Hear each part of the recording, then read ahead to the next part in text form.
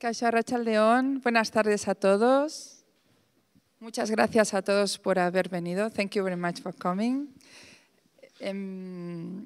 Bienvenidos a Chialeku para inaugurar y dar comienzo a estas jornadas de Rhizoma que se engloban dentro de la Bienal Mugak de Arquitectura del País Vasco. Contamos aquí también con María. Muchas gracias por acompañarnos hoy. La verdad es que estamos muy ilusionados de acoger y ser partícipes junto con Egoin Group de estas jornadas, pues sin duda estamos en un marco ideal para hablar de arquitectura y como muchos de vosotros sabéis, pues Eduardo Chillida tuvo una relación y una vida siempre ligada a la arquitectura desde esos primeros estudios que él siguió hasta estas fantásticas colaboraciones, ya sea con Joaquín Montero para hacer el caserío o con Peña para hacer estos proyectos que tenemos en el País Vasco o muchas de sus obras, ¿no?, que nos invitan a habitar la escultura. La verdad es que esperemos que esto sea el inicio de un proyecto que tenga continuidad. Y la verdad es que, como he comentado, me acompaña a mi derecha Unaya Aguirre, CEO de Egoin. Muchas gracias por estar aquí. Y Victoria Collar, que es una de las comisarias de la exposición ahora y de las jornadas. Como decía, estas jornadas Rhizoma tienen lugar o son posibles por esta unión con Egoin, una empresa de madera desde hace más de 30 años, ¿verdad?, en Vizcaya, para que después digan que Vizcaya y Guipúzcoa no hacen proyectos. Y de ahí ha nacido no solo estas jornadas, estas charlas, sino también un proyecto expositivo que habéis podido ver en la sala 1 y que también nos introducirán un poco más tarde. Os quería también contar, bueno, le pasaremos primero la palabra a Unai y luego hablamos de los comisarios. Gracias, Unai. Muchas gracias, Mireia. Eskerrik asko. Bueno, proiektu hau guretzat oso berezia da, oso ilusia asko egiten gaituen proiektu bada. Guretzat sustraietara, oinarretara voltatzea bezala da, ezta? Egoin orain 34 urte jaio zen, Baserri batean, eta basergintzan, baserrien erainkuntzan sortu zen, ezta? Horregatik guretzat oso berezia da, gure oinarretara voltatzen gara nolabait, ezta? Decía que es un proyecto para nosotros muy especial, muy ilusionante. Empezamos, la razón de Egoin es construcción industrializada en madera, eso es lo que nosotros nos dedicamos. Empezamos hace 34 años, orientados al caserío, industrializando la construcción en los caseríos. Éramos pioneros en aquella época. No hacíamos nada especial, copiábamos a los europeos, y aquí era muy, muy especial, ¿no? Pero todo rondaba alrededor del caserío, ¿no? Si visitáis Egoin en Atxitua, las oficinas están en un caserío y ese fue el punto de partida, ¿no? Ha cambiado mucho la construcción en esos 34 años. Ha evolucionado los procesos de industrialización, los materiales, las soluciones constructivas, la propia madera. Antes construíamos con madera maciza, ahora vamos a madera mucho más tecnológica. Antes traíamos especies europeas, ahora ya hemos conseguido certificar las especies de Euskadi, trabajamos la madera local. Hemos evolucionado muchísimo en todo este camino, ¿no?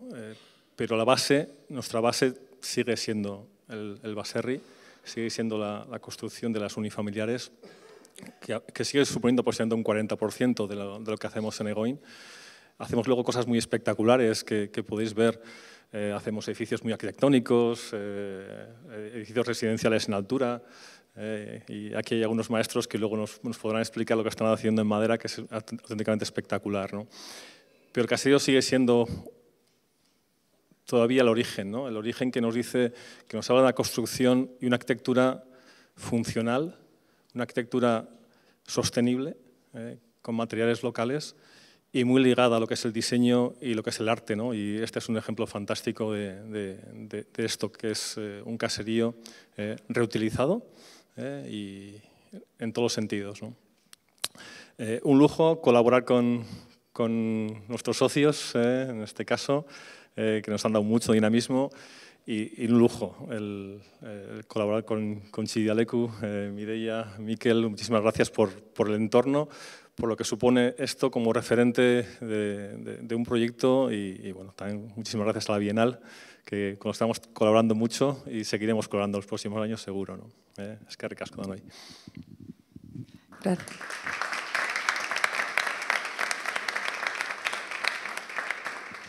Pues pasaré a presentar a los comisarios con quien han preparado esta serie de coloquios Rhizoma, que nos contarán mucho más ellos, pero presento a Victoria Collar, que me acompaña, y en este caso con John Garbizu, que son arquitectos por la CHAP de Barcelona. Victoria trabajó durante 6 años en Basilea, en la oficina con premio Pritzker, Herzog y Meuron. Por otro lado, John trabajó también durante 6 años en Basilea para Buchner Brunder Architekten. Actualmente ambos desarrollan su actividad profesional a través de su despacho Garbizu Collar, con sede tanto en Suiza como en España, y lo compaginan con la docencia en el ETH de Zúrich. Gonzalo Peña, arquitecto por la CHAM de Madrid, trabajó durante 4 años también en Basilea para Herzog y Meuron. En 2020 funda CRI, una plataforma interdisciplinar con sede en Madrid. Gonzalo ha sido premiado en distintos concursos, realizando distintas publicaciones y actividades académicas en la CHAM y en la Universidad Abierta Interamericana en Rosario, Argentina.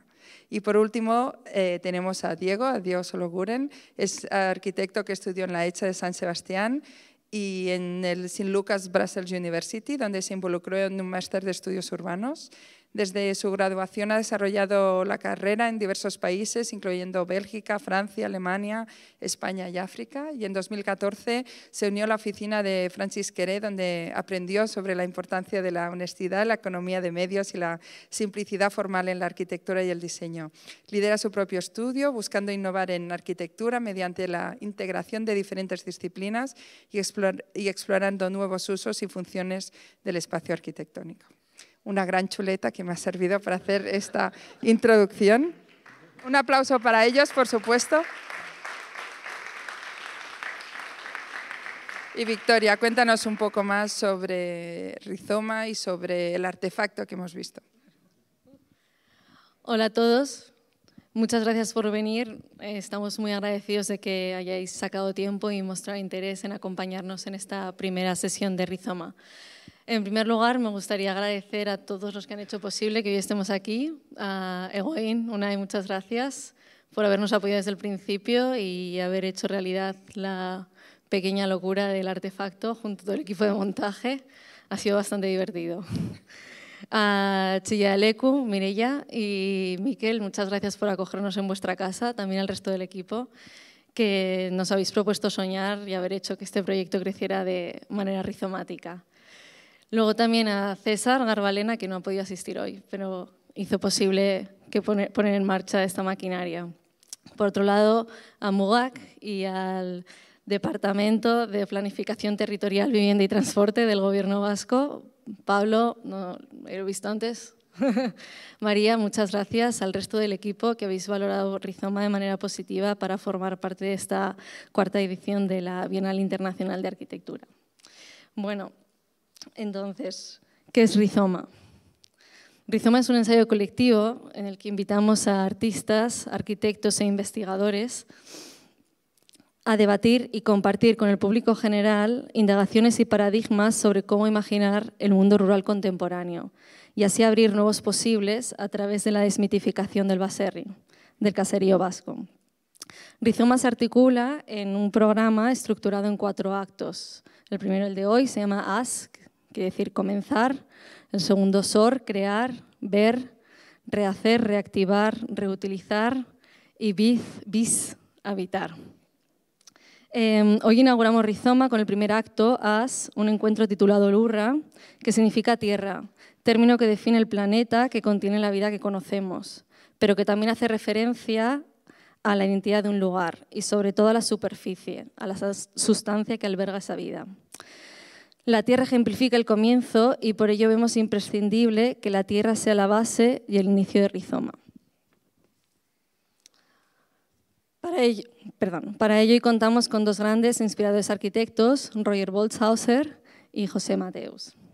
Por un lado, el trabajo de Roger aspira a contribuir y a mejorar el medio ambiente a todos los niveles. Desde el principio de su carrera ha participado en el desarrollo de la investigación técnica, el desarrollo de materiales como la construcción en tierra compactada. Su trabajo lo desarrolla tanto en instituciones públicas como la ETH de Zúrich o su despacho profesional Boltshauser Architekten. Por otro lado, José Mateus es fundador y presidente de la Trienal de Arquitectura de Lisboa, una institución de prestigio en la esfera arquitectónica mundial contemporánea. Una trienal que aborda problemáticas actuales y que sirve de plataforma de difusión para jóvenes y no tan jóvenes arquitectos. Estamos convencidos que tienen mucho que compartir y mucho que aportar a esta primera jornada. Así que sin extenderme más, paso a saludarles y a darles la palabra.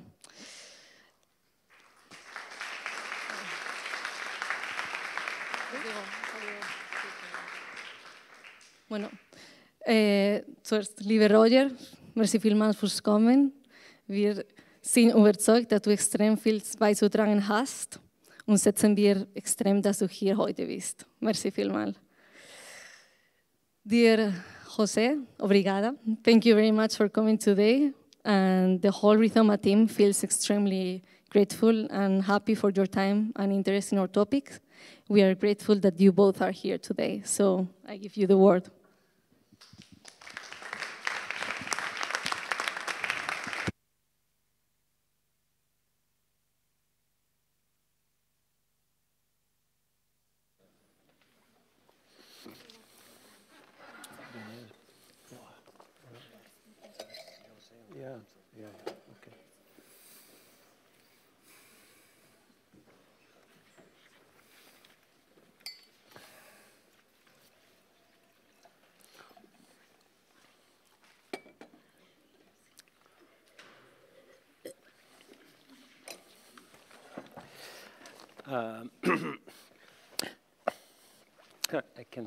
I have to utilize this.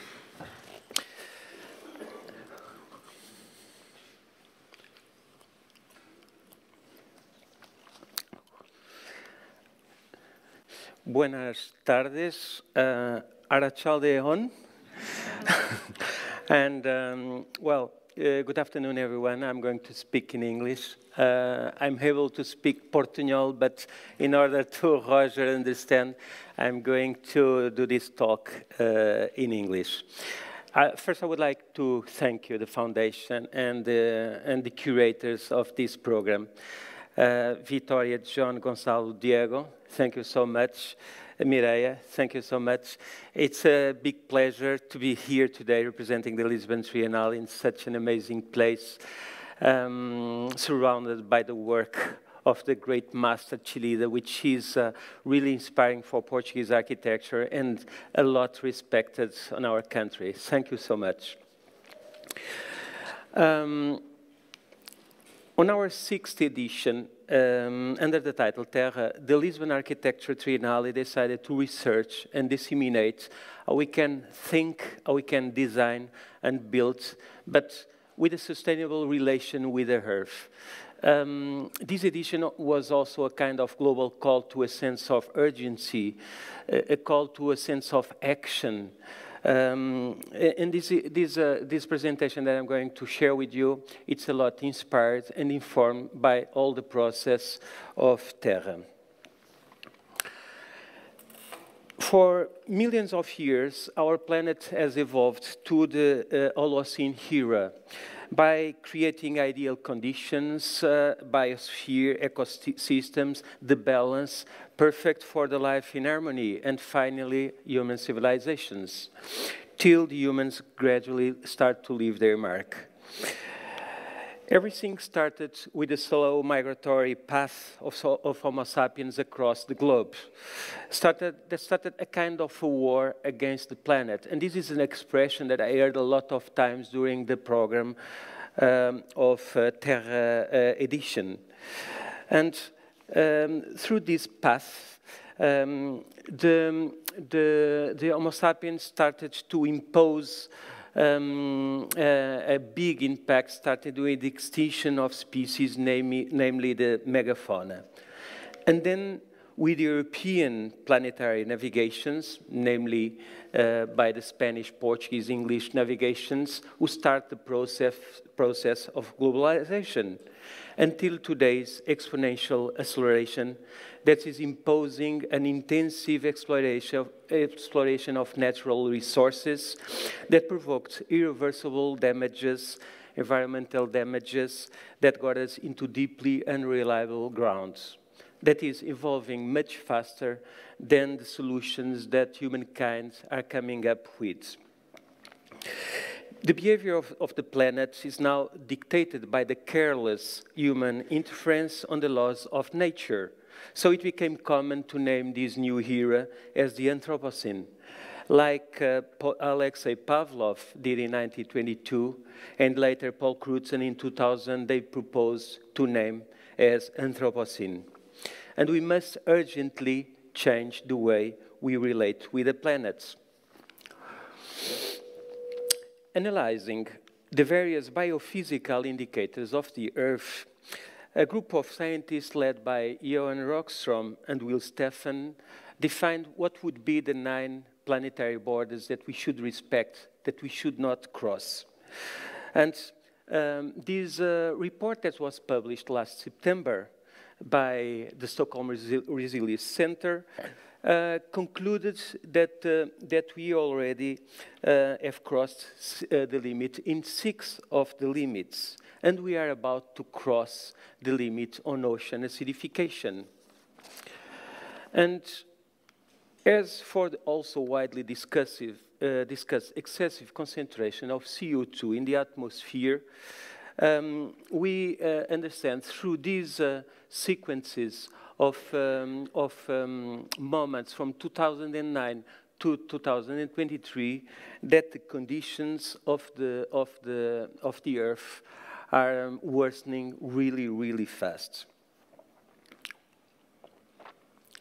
These are the 6 limits that we have already crossed, and as I told, only one limit we had the capacity to recover. That was the layer of ozone that is protecting the atmosphere and the planet from the excessive exposition to the radiation of sun. This is the scenario now. As we can see, the evolution, it's now going really fast. When we should be reducing the emissions, we are still increasing. And so, to understand the scale of the problem right now, we have 40% more CO2 in the atmosphere than we had before the Industrial Revolution. 51 billion tons per year of greenhouse gases, it's what we are emitting right now to the atmosphere. And so the result is climate change, as we all know, and the impact of this climate change.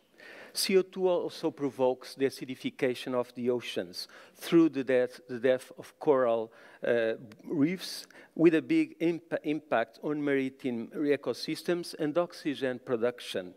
Since the oceans are the largest producer of oxygen in the planet, the prospects are really highly worrying. And then we have affirmations like this of Michel Jarraud. And this is our reality today. And may I add the occurrence of uncontrolled mega fires. Another consequence is the glaciers melting with their progressive disappearance. And what people don't convey is that besides or beyond the rising water levels, the ice surfaces are crucial to reflect sunbeams And this is really important to avoid excessive heat absorption by the planet. And so, if we have less reflection, we have more absorption. And this creates what is called a negative reinforcing feedback loop that increases fast the thawing. As an example, in Greenland alone, around 300 billion tons of ice disappear every year. And how did we get here? It's not changing? Ah, okay. How did we get here? Such words could be understood today as an omen of what humankind would later lay down on Earth. And when I read this phrase, I can have the idea that the humankind isolated only the part that says right over nature. And so the humans impose, rather than a sense of belonging, of protecting, of taking care of the nature, humankind decided to impose domination, unlimited exploration of the earth in general, of all the resources. And even if they read a bit more what Francis Bacon wrote, they could have wrote this. But even so, humankind apparently only retained the idea of commands, without trying to clearly understand the nature laws. Like many naturalists who were already emerging during those times did, knowledge that was widely shared with everyone that could understand the way we should relate with nature in general. The factors of impact, we know lots of them. I'm going just to list a few ones. Of course, we got here by destroying ecosystems, extinguishing species, and destroying ancient forests. To give you an idea, only in 2018, humans destroyed 4 million hectares of ancient forests in 2018. By the systematic use of non-renewable energy, by using fossil fuels on a big scale, using finite earth resources, through intensive agriculture and livestock farming, through the widespread use of nitrogen and phosphorus fertilizers, by impact industrial fishing, by the implementation of polluting land, sea, and air mobility, through the intense global trade, by designing building cities that require large displacements and that are enormous machines of water and energy consumption, waste production, and so on and so on.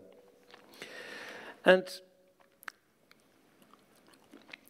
when we see the impact visible worldwide, particularly in the most vulnerable and less developed countries, that due to their extreme natural conditions, adverse socioeconomic settings, they are much more exposed to the impacts of climate change. This is an example that we all should know. In Syria, where the most severe drought in 500 years led to the collapse of the family farming economy, and then led to a violent demographic and humanitarian crisis. And this was a crucial reason for the social upheavals that preceded the war. And this was the result. But nobody talks about that. And in Africa we find the same. Like the well-known journalist from the New York Times, Thomas Friedman, said in one of his books, the expansion of the world of disorder is a story of climate, desertification, and demographics in Africa, from where overcrowded boats of refugees who try to escape from this chaos depart towards Europe. And to have an idea, in 2050 it's expected that 1/4 of the world population is going to be African. And after hundreds of years of European colonialism and decades of independence and economic expansion, We still find in Africa, in sub-Saharan Africa, more than 400 million people that don't have access to steady electricity. And we find more than 190 million people in 10 countries that don't have access to sanitation and drinkable water. And so when we plan solutions, it's really important that people from Europe and North America have the conscience that more than half of the CO2 stored in the atmosphere was emitted by Europe and North America. So we have a moral obligation when we deal with those countries that are more fragile.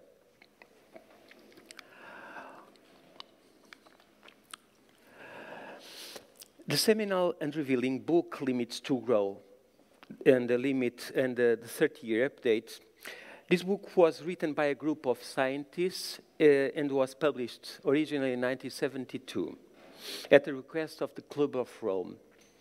Based on data generated by their software computer, World 3, in this book they compare 3 different scenarios of the future evolution of the planet, depending on different responses from the humankind.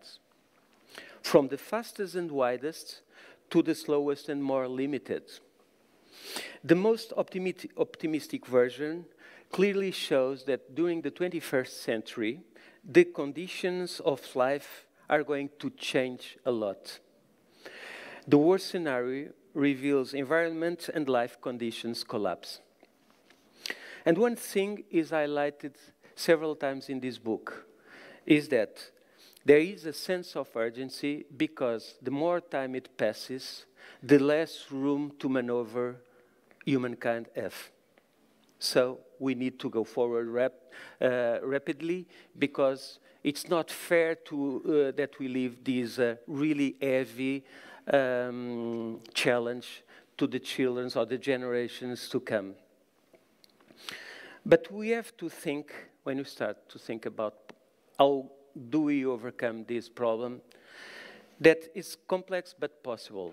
I've mentioned before the recovery of the ozone layer, that it's not completely recovered, but it's on the way to be recovered.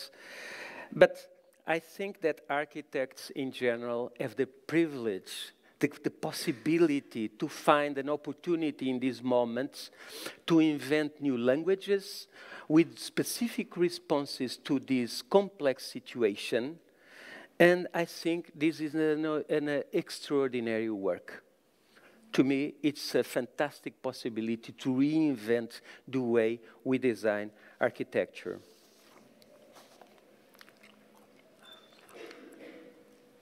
And of course, when we see the measurements of the origin of the CO2 emissions, of course, it is energy, production of energy and consumption of energy in the center.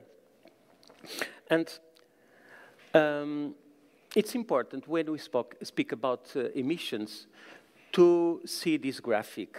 This graphic, it's a lot related with the book, The Limits to Grow. In fact, what shows is that on the higher and darker line, we see what is going to happen if we don't do nothing, or if we do nothing. It's what we're going to get in the end of the 21st century, almost plus 5 degrees Celsius. So it's better that we think that we need to work to the other 2 lines. And preferably, I would say, the lower line, where we start to recover fast the situation. And the basis of mankind's great industrial advances, of course, it was energy. More powerful and efficient energy in greater quantity and cost effectiveness. During the Industrial Revolution, all of us know that we replaced muscle strength by steam engine. And we had then the explosion engine.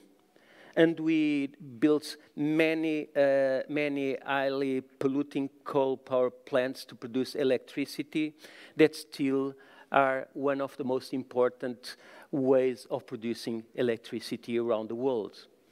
And it's not a coincidence that in the end, in this first activist album of Pink Floyd, what we see, the Battersea power plant in London. They were really aggressive against the authoritarianism and the greed with this album. And we have also to consider, when we start to think how do we recover the conditions, that many oil-derived products, like plastics, are in general derived from oil, but are the basis of the efficiency of a myriad of activities of humankind, like hospital industry, construction, aeronautics, car industry. But plastic is crucial to ensure weight reduction, therefore greater efficiency in terms of consumption. So to replace this reality, we cannot do it like this. It's impossible. It's going to take decades to replace, and so it requires that we accept the possibility of gradual replacement process, along with mitigation systems, including the CO2 direct capture. And it's urgent to bolster fossil energy swift replacement rapidly by sun, wind, and water technologies. But they still have colossal differences in terms of effectiveness that must be solved, as well as the impact on landscapes and natural ecosystems, like what we are seeing is in Chile with the lithium mines for the batteries technology. Dams and nuclear power plants are fairly common systems and debated, widely questioned for different reasons. In the case of dams, because, of course, the impact in nature and landscape, it's obvious. But only a few people know that the flooded areas release for a long time, during decades, a big quantity of methane. And methane is the most harmful greenhouse gas.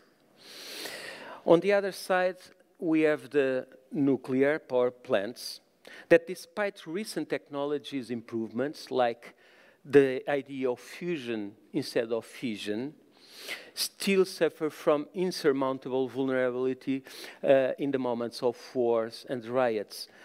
And we have seen this in the war of Ukraine recently. And of course, we all know that nature don't have sinks for radioactive material. So this is still a lot problematic. Another line of research and development are possibilities like biofuels, tide energy, water, wave power, geothermal systems, etc. But I would say that these images shows one part of the challenge that is really important to focus in. It's mixed systems that overcome the problem of breaks in wind and solar production. What are we going to do when we don't have sun or when we don't have wind? These are some technical possibilities in order to provide energy during those breaks. Related with this and integrating the exhibition and book visionaries of our edition, Terra, and curated by Anastasia Smirnova, we had this work exhibited based on the multidisciplinary work on coastal infrastructures by the collective ORG. It was a really inspiring and speculative visionary project about one artificial land with multiple electricity production devices that utilize both tides, winds, waves, solar combined. And this is very important in countries like Portugal. Our country is really it's small, and we are starting to have problems with the impact of solar farms. But we need to increase solar farms. But how to do it if we are a small country? But we are a small country, but big without a maritime area. And so these kind of technologies that ORG proposed on the Triennale are really important solution. Another big challenge we're facing is the ecological footprint enlargement or multiplication by population growth. World's population has grown from 2.5 to 8.0 billion since 1950, and is expected to reach 10 billion more or less in 2055. But at the same time, when we think about sustainability, how do we achieve sustainability, and what kind of sustainability are we speaking about? Of course, must be social and environmental sustainability. And practically no one thinks, when we read this, practically no one thinks that the Earth can handle these many people. But will the population continue to grow? I don't think so, and many people don't think so. These are two theoretical scenarios of population growth that were created by the mathematicians Thomas Malthus and Pierre Verhulst. The blue curve of exponential growth created by Thomas Malthus was already denied by reality. It's not going to happen. The reddish curve on the right side that was calculated by Verhulst, it's the same vision of the authors of the limits to grow. So conditions, natural and social conditions, are going to impose a stationary state. But these natural conditions can be scarcity, poverty, wars, and so on. And of course, this stationary situation must happen because, as I said before, it's impossible to keep on growing, to keep on feeding a larger amount of population and so on, and to extract more materials from the earth. So a choice is laid down on mankind, on humankind. Will we wait for the extreme adverse conditions, or will we project a steady state in a socially sustainable way? I prefer the second possibility. Therefore, demographic control is currently urgent in countries like India that has a continuous accelerating population growth. India became the most populated country this year with 1.4 billion inhabitants, 3 times the richest country, United States of America. So it's essential to direct educational policies to families and women in particular in those countries, because empowering women, that is defended by several authors like David Attenborough, both through the acquisition of knowledge and opportunities in society outside the domestic circle and having kids. With this, women will aspire to another life model, for instance, professionally, and thus limit the birth rate.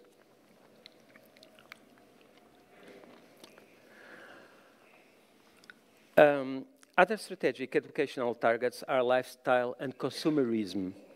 Hyper-consumerism of developed countries is impossible to feed. Everything is discarded quickly, is no longer sustainable. We need much more frugality. And so, in terms of education, is also a problem, the widespread problem of eco-illiteracy has yet to be overcome. So it's neither broader information on the entire population and ecological culture subjects in the early school stages.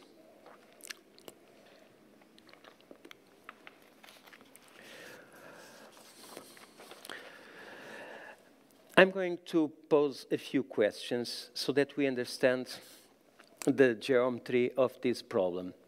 How do we solve the seemingly impossible equation of feeding growing population and assisting the poor while reforesting, which forces us to reduce agricultural areas, or while abandoning and reducing the use of impactful fertilizers that is going to decrease the production? And when about 40% of the agricultural lands are about to deplete due to countless harvests.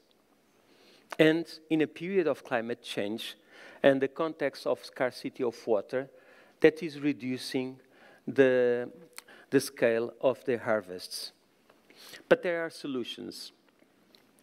One way with great potential in countless activities of humanity is the reduction of waste and losses. We need more efficiency. Food production is a shocking example where approximately 1/3 of the production is going to the garbage. So it's possible to fix the problem of global food only by reducing waste. In the case of fertilizers, where currently only a tiny part is absorbed by the plants, it's necessary to force the application of micro precision systems that substantially reduce losses and side effects. And of course, we need to develop alternatives to the fertilizers. One alternative that is advocated by many people, it's the widespread use of genetic manipulated species. This is an example manipulated wheat by Norman Borlaug, these agronomists. It has an extraordinary success achieving in the combating hunger in India and other countries. But still, despite the success with wheat, this is a very controversial territory. It's highly debated, must be clarified, because it's not clear that it's an inoffensive solution.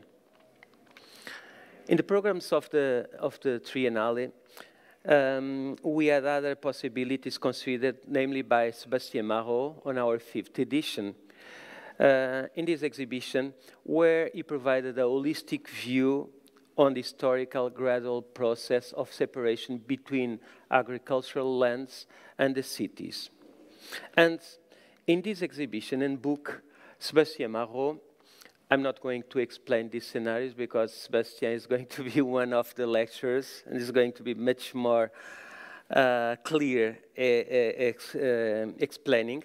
He established 4 possible scenarios of how to mesh territories that are urban and agricultural with mutual benefit and reducing distances from production to consumption.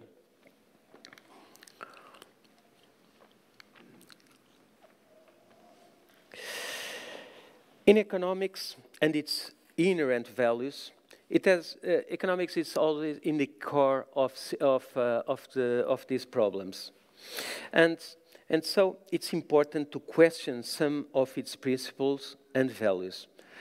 If we learn from the past and from the Earth systems, it's clear that we have to replace the linear economy by a circular economy.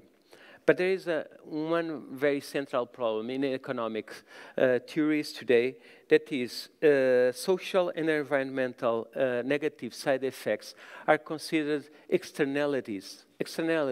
They are not in the core, in the center of the politics, and their costs are not included, and these must be changed. How do I go back? It's, can you please put the image back to the graphics? Because with this, I don't know how to do it. If you press down, you can come back. Yes, this, perfect, thank you. These are 2 graphics, the Kuznets curve of economics and the Kuznets curve of environment, but actually the curve of environment was created by those 2 economists. They are often evoked by economists, and they both suggest that it's needed an initial problem of increase of inequality and pollution to achieve a turning point when this problem start to be solved. But in reality, the Kuznets curve on the left was discredited by reality. And the graphic on the right side of environmental growth or sustainability was denied because, in fact, the economists excluded important pollution forms, and because they excluded the relocation of polluting activities from one country to another. So, of course, it's much more easy to be sustainable if we put the garbage on another country. Another obsession of economists and politicians is GDP growth. They talk about this all the time, without asking, like Simon Kuznets, the Russian economist who invented the concept. He had doubts if this would be the correct measure of society progress and well-being, and if it must be always growing. And when I listen, I follow these debates, I always remember the story of Charles Foster Kane that reveals that how obsessive, incessant pursuit of wealth can lead to isolation, can lead to degradation and downfall. And actually, despite the world economy being almost constantly growing, the current model increased social differences to colossal levels. Now, 1% of the world population have more wealth than the rest of 99%. And 2 billion live on less than $3 a day. But fortunately, we have fantastic and inspiring books like these ones. These 3 books are widely referred by their relevance. Small is Beautiful from 1973 was written by the economist Ernest Schumacher. He has an holistic and humanistic vision that questions a wide range of areas, from organization to technologies to property. And he wrote in the chapter Production this: one of the most fateful errors of our age is the belief that the problem of production has been solved. This was in 1973. This illusion is mainly due to our inability to recognize that the modern industrial system consumes the very basis on which it has been erected. 50 years after, it's even more true. 15 years after, it remains a highly relevant body of thought. Donut Economics by Kate Howarth proposes that economy must operate between 2 clear limits: the inner limit of standards of human dignity and the outer limits, the limit of planetary limits. That refers to the 9 limits that we've talked about before. She proposes regenerative and redistributive principles according to a systemic thinking that she says in opposition to the current model that is rigid. She proposes a state of harmonic balance.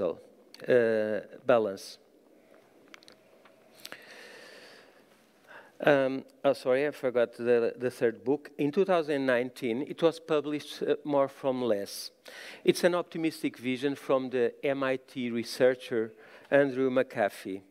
It's a technological-based view with the belief that the current market economy and the technological world is evolving to lighter hardware with more functions in a single object. And so it's an evolution to a lighter and less impactful way of living. I would not be so optimistic. And when we read things like this, I would say that should be forbidden for companies and technologies with high carbon footprint to subsidize political parties and election campaigns. Otherwise, we will have this. So, as we say in Portugal, there are no free lunches. So afterwards, of course, Donald Trump signed these contracts and led the country into the Paris Agreement abandon, as we all know. And when we read information like this, of course, we think that any subsidies and incentives to any kind of consumption of fossil fuels should be also abandoned.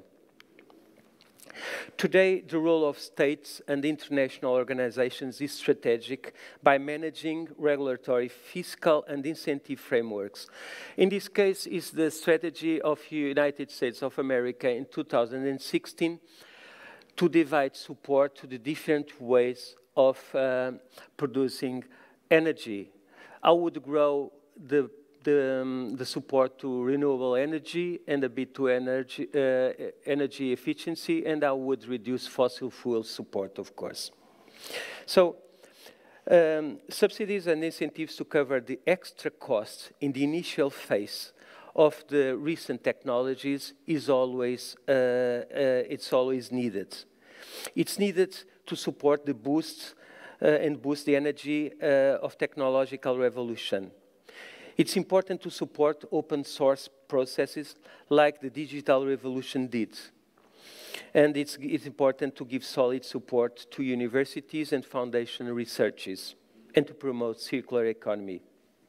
And since states are large buyers, I would say that they should take the initiative and set an example by buying, building, managing, doing everything they do, the states, with the principle of decarbonization.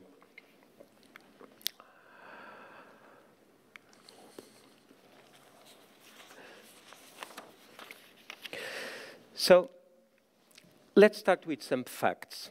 Humankind has built to date enough concrete to cover the whole planet with a 2 millimeter thick layer. China alone has produced, during the 21st century, more concrete than the United States did the entire 20th century. And by 2050, 70% of the population will be living in cities. So cities are strategic. New conceptions of urbanism must be inevitably considered. The expansion of cities must be planned inside the cities, not as a sprawl. We must rehabilitate and reuse instead of new construction. And one thing that I think it's a general principle, design relevant and lasting architecture because it raises the desire for its preservation. I think this should be obvious. And of course, to take the extraordinary opportunity of this time to create new ways of doing architecture. In this field, it's important to question key technologies of construction, like in this case, reinforced concrete with cement and steel, that together with aluminum, glass, and plastic are the most impactful in terms of environment.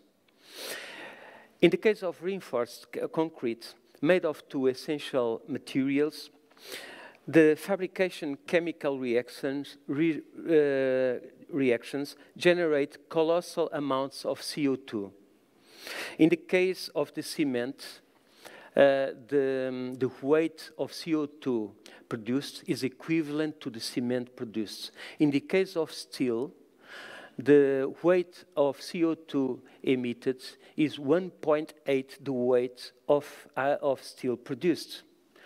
So we need to find materials that are equivalent to cement, that are carbon neutral, not only because compensation measures are included, like many labels of green cements we find in the market. We need to consider hybrid materials. We need to consider hybrid structures like wood and metal on a bigger scale. We need to consider other hybrid approaches, like, as an example, in Lisbon, the project done by Carrilho da Graça to the cruise terminal in Lisbon was built with concrete incorporating cork. It's very special and specific technology that João Luís Carrilho da Graça prepared with a cement company in Portugal. Briefly, other city dimensions to reflect, besides the obvious expansions of green and soil permeable areas. These, of course, are lines of development that we need to increase, that we all know, but mainly I would say the concept of the 15-minute city so that we can walk or travel through bike, etc. These kind of scenarios raise the needs of scrutiny of the entire production chain impact, like frontally pointed by Charlotte Malter-Barth on our book Cycles. Certifications such as LEED and BREEAM try to do it, but they still need a lot of improvement. In the case of the certification LEED, that incomprehensively excludes rammed earth as something that is sustainable. So if we build something with rammed earth, we are not going to get any point to have the certification in LEED. And another example that I'm going to give is that this was one of the main thematic fields of the exhibition book Cycles of our edition Terra. The room was a kind of a warehouse, the room of the exhibition, with the objects like if they were classified and waiting to be utilized. Actually, this exhibition was, the concept was based on Ilya Kabakov's text, The Man Who Never Threw Anything Away. It's obvious. And the reference was to refuse to label anything as garbage or waste. So this exhibition proposed basically the systematic reuse of buildings and their components, to combat the trivialization of extractivist culture, and to research in the field of ancestral materials such as thatched, cork, wood, rammed earth, etc., and the value of the circular economy. One example of the projects and offices represented in this exhibition were the studio Recreate. Actually, their practice is based on the idea that a building that is about to be demolished is a source, can be a source of elements that are disassembled, that are stored, that are classified to be reused. This is what they do. And another completely different example on this same exhibition was this project done by the Royal Danish Academy that, in fact, got the Triennale's prize for their work. Actually, they developed through systematic technical testing the fire resistance of thatched systems through the introduction of a layer of clay. And finally, I'm going to close with a fantastic, marvelous book, Portuguese book, maybe the best book on Portuguese architecture of the 20th century. This book, actually, it's an inquiry that was carried out during the 50s in Portugal, from north to south. Teams of architects, coordinated by the well-known architects, did a survey of typologies, materials, from the granite blocks to the rammed earth in the south, relating with the climate, with social activities, all the different aspects that a construction must deal with. It's a fantastic book that exerted for decades a really important impact on generations of architects. This book has a fantastic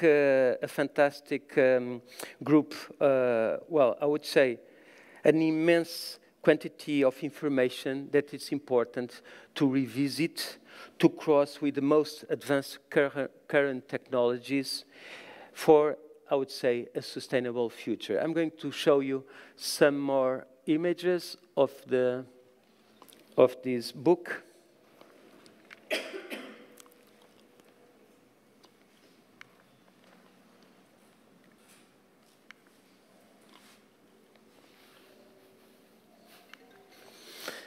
Eskerrik asko.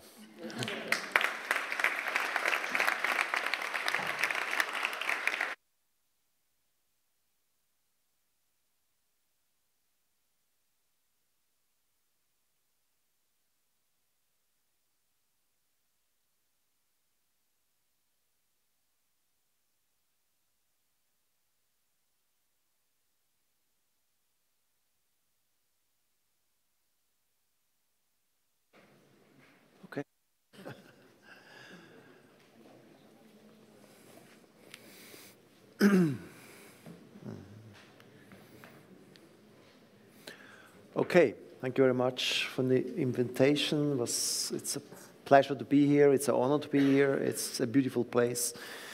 And yeah, makes me a little bit nervous to be here. And also for the fantastic lecture before. So what we can do about that, what we can do as architects to give answers. And probably my lecture is a little bit about that. I try to give you some answers. And I will start, starting point with one project which was very important for our office nearly 20 years ago. Then it's the House Rauch. And then I will give you a focus on that, what I do with my students and what we develop with my students. And then I will come back to my own work and some way out of the ideas which I developed together with my students. So in my case, it's often my work, and what I do at the school is always related. And so you will see what it means in my work that I do both. I teach and I also have my own office. And yeah, today it will be about this 0-point material, earth, because this is an earth house. And yes, if you come with leads, you don't get any points. It's made, we start this house together. It's the house from Martin Rauch. It's in Austria. We start to plan that nearly 20 years ago. I was a younger architect, and Martin was already a well-known earth builder, and he wants to do his own house with me. And for him it was very important to show everything what he could do in earth on that point after 10, 15 years experience with earth. And in my case, he was interested in me because before I did an earth house in Zurich, and he couldn't believe that the city really builds these small houses, so he invited me to do together with him his own house.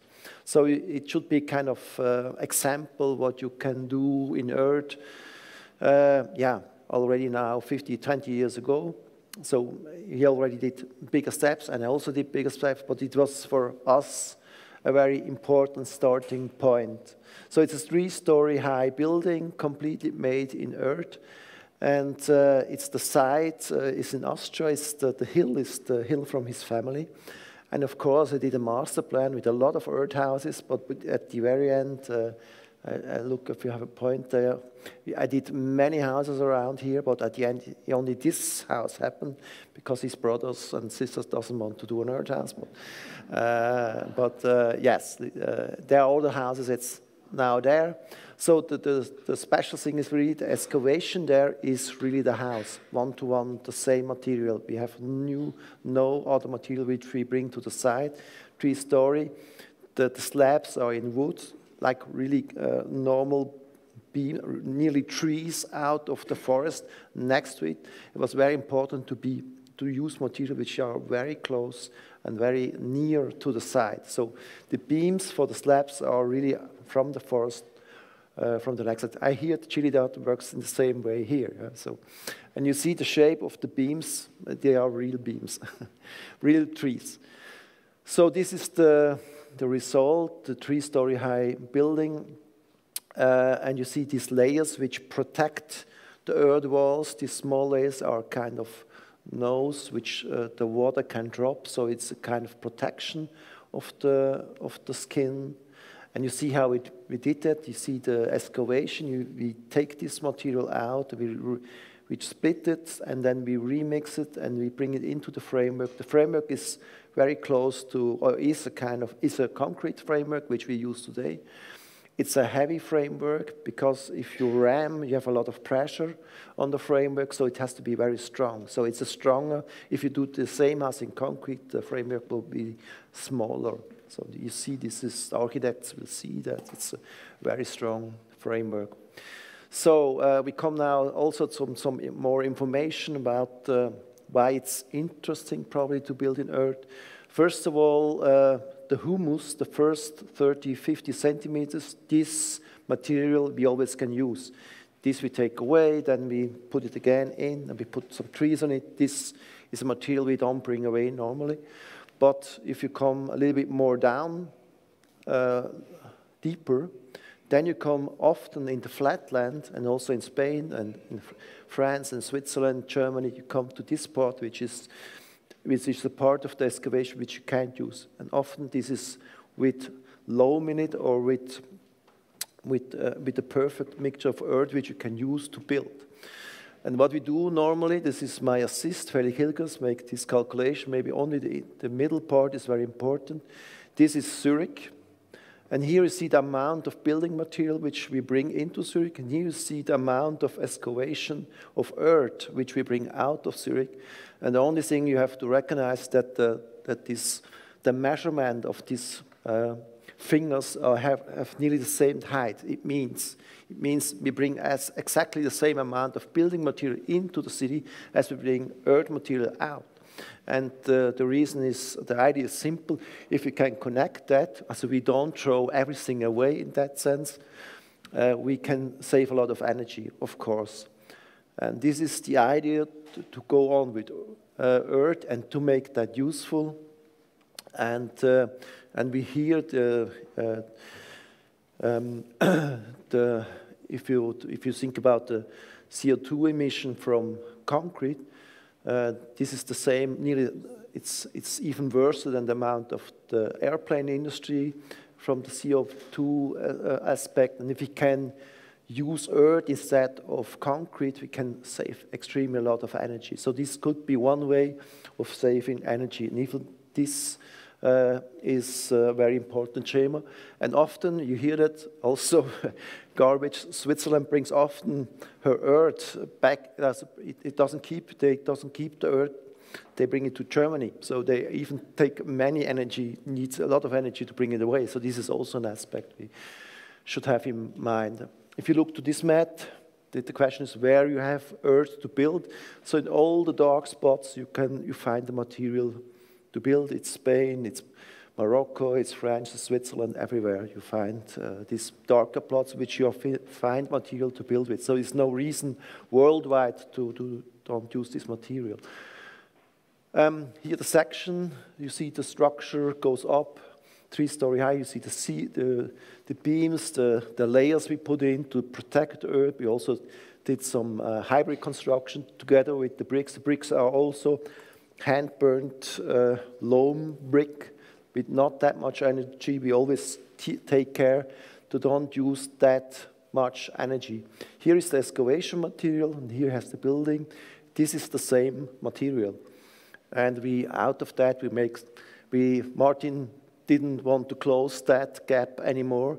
So at the beginning we thought, oh, this is not so, we didn't have in design, but then we had the idea just to show it and to make a quality out of that, to show the beginning of the material and then the geometrical form of the material. This is the floor plan. You come directly in. You have we didn't insulate everything. The staircase is an in-between climber. So you go in, it's not insulated, but earth has is better in the case of keeping the heat. It's not that good that like you insulate it. It's about 0.6 if you talk about the U shape. But we tried here to go on, and then we went on to this staircase, and then we went into the first level with the living part and the atelier part. And inside we put some straw on the wall, and we plastered it again with earth. And we have a rammed earth floor, so we have still the earth inside, but we have to do another layer to come to the 0.25, which you need to get the permit. The funny thing is, when we built that, Martin was hoping that he gets some money because he did the very best he could do in the ecological sense, from the material size, but also from the energy size. But he didn't get at the beginning any money because they couldn't calculate what he really did or what we really did. So there was no numbers. So it means I couldn't show really documents that it's better than to build with concrete. So And it takes a long time that at the end he gets some money, but it was not clear that it will work. And at the beginning was a little bit a challenge to really start because we don't have this supporting money. So then you come up, we have 2 rooms, the bigger atelier, the sleeping room from Martin, the not insulated part and the insulated part. And yes, and then we start to do some research. Martin calculated every shovel, every step he did, and he calculated that he is, if you build the house normal in a conventional way, you can save around 50% of energy. Doing that way, we expect even more, to be honest. But we calculate 50%, and we also have found some other aspect with the University of Lucerne that the humidity is always around 50%, which is for human being a very well comfort zone. If you do normal, you have a much bigger spread. So you have also this effect that you feel comfortable in this material, and this is also a positive thing. To regulate the humidity means also you can save, if you have an air system, normally they put water in to regulate that. If you have earth, you don't have to do that, or not that much. You can save energy. It's also about CO2 and energy costs. Why is it important to talk about construction energy? Because we also can say positive things. We did a good job in the part of operation energy. We insulate more and more our building. The building system are getting better and better. We are more efficient. And of course, we come a little bit closer. Cities are not that bad because we are closer. 15 minutes with bicycle is a good thing, but it needs density. But the construction energy gets more and more important. And so it means that we should have a stronger focus on construction energy. So how we build, or do we build, first of all, do we really build still, or when we build, how we build? So out of that, we did this house, and we have a big success. We won many prizes, and so great. But there was some questions also. Because we want to do something good, we want to do something relevant, we want to show this is possible. But one thing was really that material has something to do with our culture. Is it really something which we have a culture with? Does it make sense to build in earth in Europe? So yes, I show we have earth, but do we have a culture? This was one question. The second question was, it's a nice little house, but you can't scale up that. It's not a strong thing because it's only good for small building, and this is not the answer in the city, what he was talking about. So, yeah, we felt a little bit, we have to do something about that. And then I was invited in several schools, and 2007 in the EPFL in Lausanne, which we start our research, and we published this book. And we talk about tradition, and we talk about potential in earth architecture. And we did this mock-up here, and I will come to that, what we did.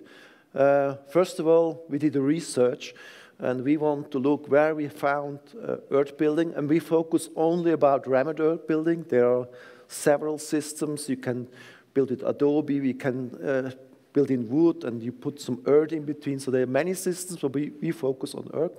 Remnant earth construction. Remnant earth is interesting because the highest building in earth, in remnant earth, is made in remnant earth construction. So it's really a construction principle which allows you to build a little bit higher than probably other techniques. So what we found, and we already know, but we went back, in the region of Lyon, there are a lot of earth buildings. We found it extremely interesting to go back there to study what these old buildings are. We found also some building we don't know in Geneva, as in Switzerland, next to Lyon. It's clear in this region the knowledge just spread. But we also found here where we are in Zurich, but mostly here in the east part of Switzerland, in St. Gallen, some other 300 years old remnant earth buildings, plastered, nobody knows it, they're nearly forgotten. A lot of this building was forgotten.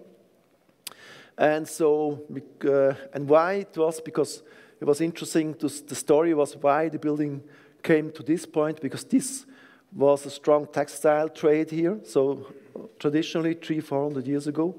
And this part in Switzerland produced textile, and they went down here and they sell the textile and they take the building technique back to Switzerland. So this is the reason why we have this technique also in Switzerland. And the interesting point, it's clear this Rhizomatic construction came from Morocco over Spain to France, to Lyon, to Switzerland, and then back to Italy.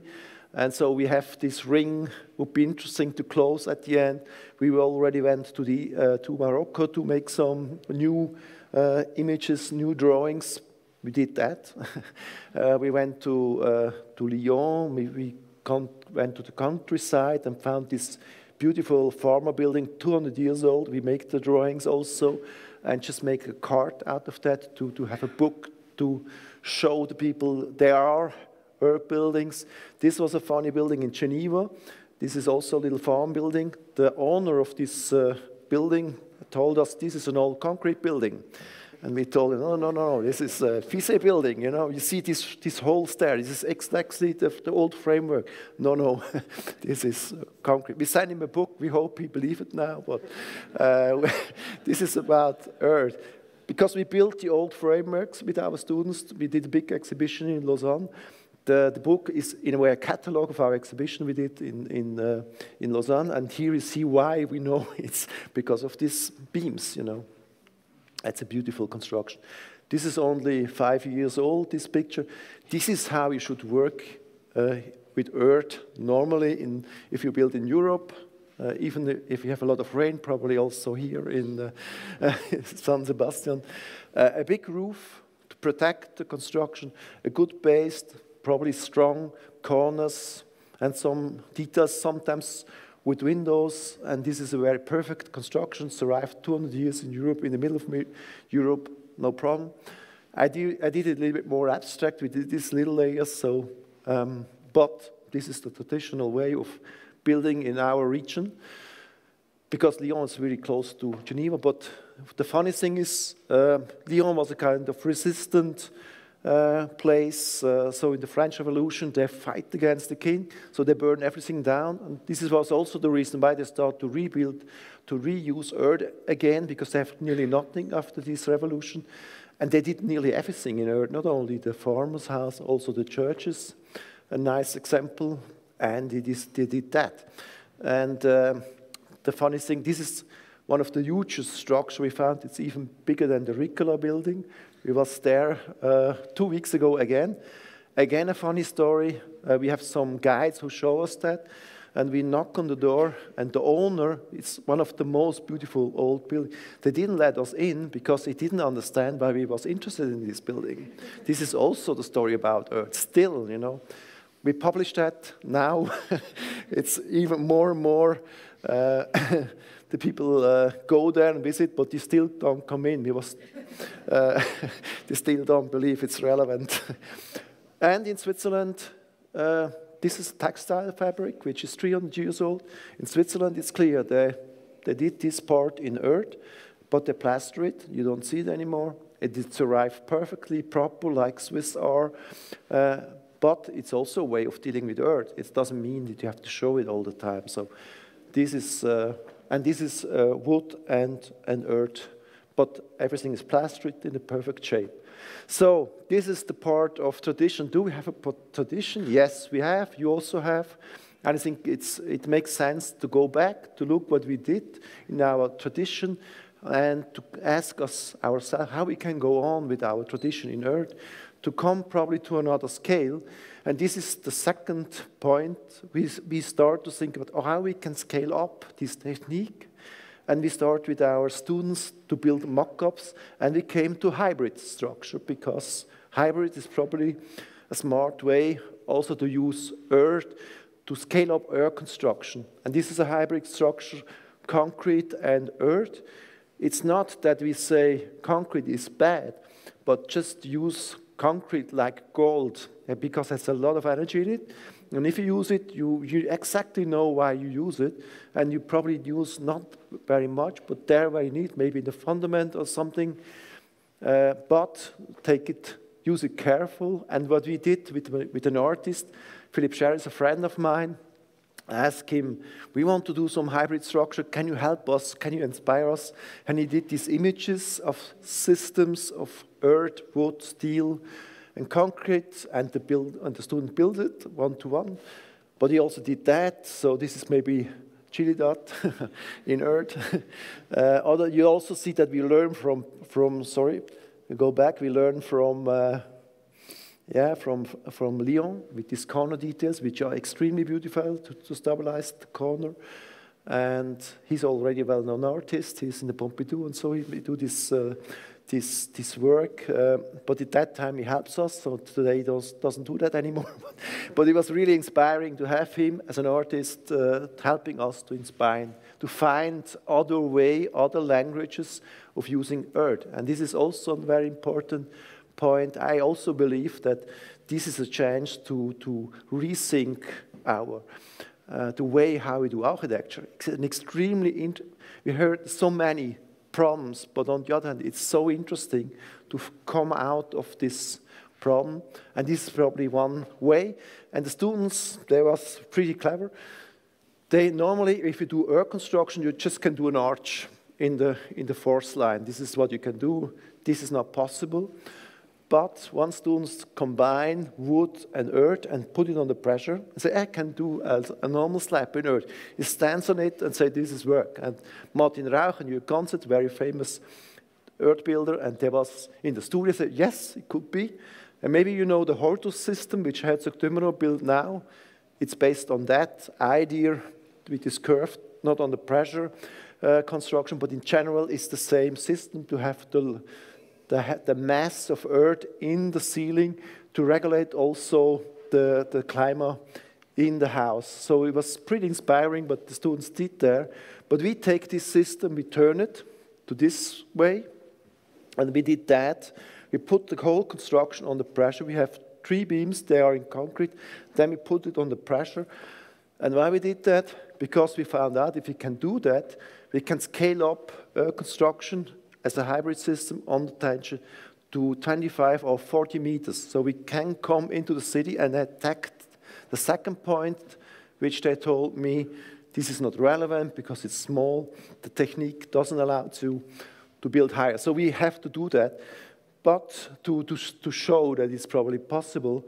But one problem was earth, if you ram, it's very wet. It takes 4 to 8 weeks until you can bring the load on it, but it's still shrinking. So if you put that under pressure and the system shrinks, there's no pressure anymore. So there was a big question if this really works. So we have to work. We have to build it. And we did it, of course, we have no money, we did it with our students, but they like it. And there was many students from all over the world which was in this workshop. We worked 6 weeks, and this is a textile factory and all. Today it's an art factory. Sittewerk is a very important art factory. We also go to them and tell, you have an earth tradition. Can we do an earth mock-up in your place? And, we didn't know that, but then they understood and they let us do. It's a very beautiful place. And we can build there our mock-up, and this was the result. And you see the steel cable in between, which pulled the whole construction on the pressure. It was this system which we turned that. And then we start to measure. And what happened was that this is the machine to put the structure on pressure. This is the detail. And this was the measurement. And it works after 6 months. we were stable, and we can say, well, it is also, the question was also the earthquake case. If you have an earthquake in earth construction, this is also stabilize these problems. But 6 months is a little bit long. Because in concrete, you take three days for that, for the same system. So we say, okay, we were successful, but probably we have to change something. Probably we have to go on. But it was interesting, and we still measure there, and the mock-up is still there because the artist factory likes the mock-up still. So if you are in St. Gallen, you can visit that. So I went to the TU Munich. Afterwards, I went to the ETH in Zurich, and we had a little museum which came to us and asked us for an art building. It was the Brickwork Museum in Cham. It's next to Zurich. And because I was in Munich, I thought, let's go on with earth construction in Munich. And the students from Munich developed for this little museum, which is an old brickwork factory, 130, 150 years old, which today works as a museum. They like to show, here is an earth pit. And this was an old earth pit. Today it's water and it's biotope. Everything is under protection here. But they don't want to talk about bricks because bricks has a lot of energy. They also want to talk about loam or earth because they also have it on the side. For them, was it interesting to not only look backwards, probably also to look forwards because they have many classes and schools which come to this place and visit, and they want to also talk about the future. So they ask us to do a little tower. This is the old brickwork factory built with reused material. 130 years ago, so they already use reuse because this guy has not much money. So it's interesting if it 500 years old building these beams in this building, and the students start to develop, of course, bigger structure because we want to attack this question of scale again because they want to have a tower to have an overview of the whole site to explain to people where the air pits are, where that and that, the landscape. So all the students try to do higher buildings, of course, often under tension. And some of them develop other things, nice exhibition spaces, but also often, because in the old brickwork factory, you can't burn anymore the stone because it's wood, and the fire police doesn't allow that anymore, so they couldn't show what they did 120 years. So some students had the idea to integrate an oven again, that they can show also how you burn loam. And the winner project was a little bit that, but at the end, this project was a combination of 3 projects with the oven, with an exhibition space, with the platform. It was not the hugest one, but it was 9 meters high. And you see again a tension construction with the wood beam, not concrete anymore, and with some springs on the top to have the load always on the same. So with a new idea to come to this 3-day answer. And we have another problem. The site was completely under protection. They asked us to do a building, but they forgot that they couldn't build there anything because everything was under protection. So we did that, and then we start talk with the government, and then there was a big discussion. And at the end, they want to support the museum. They say, okay, you can build, but only for 10 years. Then you have to bring the thing away. So we have to say, okay, we have to do a heavy building, but it has to be circular. Oh, this is another aspect. So we produce all these blocks in elements. You see the EPFL research we did.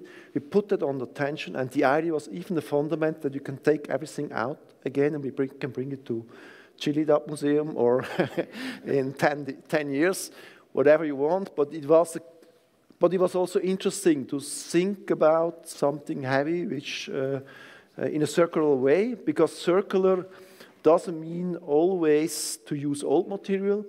Circular also means the construction today should be like that you can reuse your building. So you can use new materials, but the thing is, think about that you can reuse it, because most of the buildings are done that you can't reuse because you don't think to how you bring the things into disappear. So this is also an aspect, and you can combine, of course, with all the new material. So circular means not only old, it could be also with new material. So what we did also, and we was very proud about, we produced this earth element in an old cement factory, which was closed. So we was, yes. We go there and produce with, at the end was more than 100 students involved in this project, around 3 schools from which we always first TU Munich, then from ETH support, because I went then to the ETH, we have support for students, and then we invite so many students to produce these blocks. And we did more than 100 blocks, and we let them dry in the factory, in the old cement factory, because we want to reduce the shrinking to come to these 3 days, which the concrete can do. So we prefabricate everything. Again, the students on the site, they have absolutely pleasure. Nobody was, they don't get money, but they get something to sleep and to drink, so this was enough. And yeah, and then we start to build this building in elements with the structure behind. You see the section with the oven, with the platform to have the view, with the little exhibition space, with the door which plays a little bit with this tension idea. And yeah, the old factory and the new building, the entry situation, it's kind of big, it's a big mock-up. It's a research building. It's a very simple thing, but it reminds me a little bit about this artist work from Philipp Scherer with this thing, a very, very simple shape. And then in the middle, we show every element. We didn't want to show that we want to show every joint we did. In the middle, we have some Murano glass from Italy, handmade glass. So this company support us and give us this glass. We have many supporters for this project also. And in the middle, you have the tension construction, which goes on 2 sides in that case. And of course, it comes to a new answer, also in earth construction, because you have a very light construction and you have a very heavy one, and together is a kind of vibration, and maybe it's even stronger, it's even heavier and even lighter. And this dialogue we like a lot.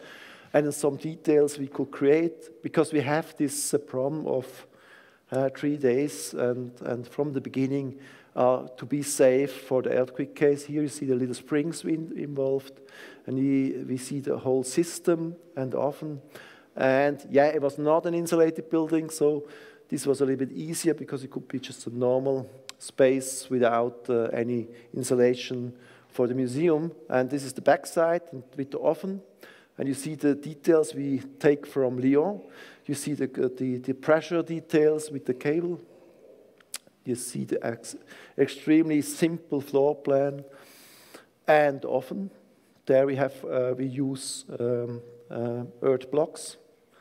And then the exhibition space, and we use the cable to fix the shelters, that we have always used the element in a double sense. And the stair was also just one element which we can put out. And the big frame, the pressure frame, is in wood in that way, and the fundaments are concrete with the nails for the structure, but we can put that out because there are elements. This was the result. The Brickwork Museum could show the exhibit what they have, these old bricks, and we have a beautiful combination of tension construction. And now we have to measure. We're still measuring. And this, the red line is the old mock-up from Sitterberg, which comes slowly down and then stay. And this blue one is the new one, which is a little bit shaking, but in general it goes in one direction. It means it works from the beginning. So for us, yes, we did that now. And it's probably an answer to a bigger scale, and to scale up a traditional technique. So, and it has its own beauty, because the details we don't know. I think it's the first building worldwide with the tension construction. It's in a way another answer. And then to start to play with that a little bit, to have a door which is also a tension construction, to start then to design with this aspect. Of course, I sketch a lot with my students, and I also was involved in some details. But in general, I didn't draw any digital drawings. It was all made by students. So this is the result. And yes, then I come back. So I give these 2 answers now. After 10, 50 years, I have it. And I think we are able to come to a bigger scale. So this influenced, of course, a lot what we did in our office. And I come to this project. It was also kind of case study project. The steel industry was asking what we can do for the future, because we know we use a lot of CO2, what we can do in the future. And we say the answer is simple. You have to do maybe come to this picture, you have to do smart hybrid construction.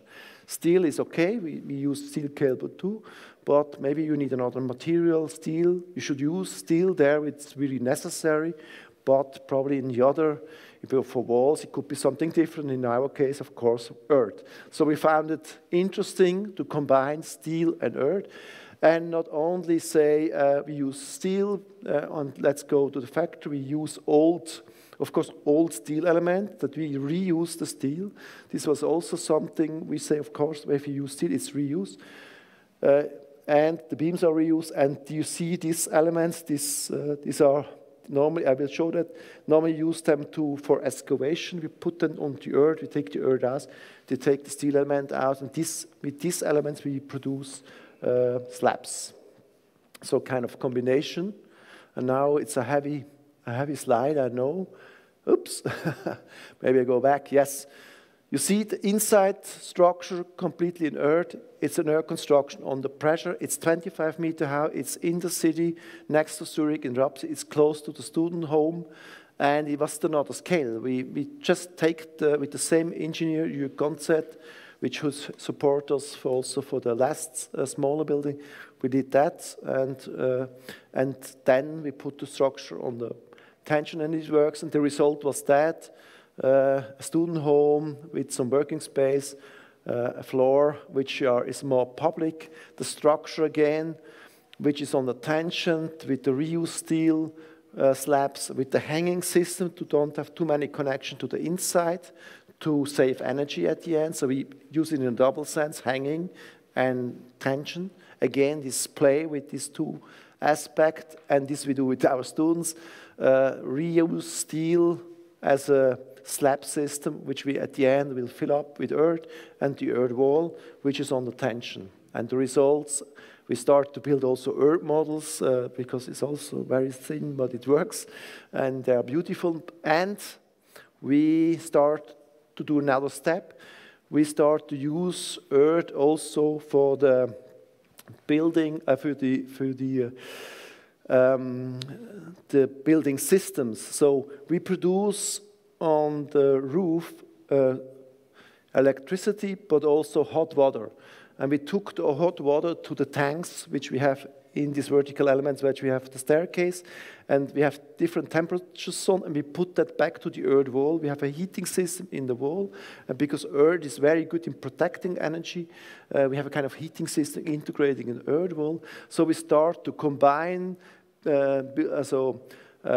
aspect of technical aspect with structural aspect and make one design piece out of that. The result was that we could save 60% of energy which you use for the heating system, and there is also a benefit, and of course the structure is anyway 50 or more % better than a normal structure. So try to combine everything and make a smart smart project out of that.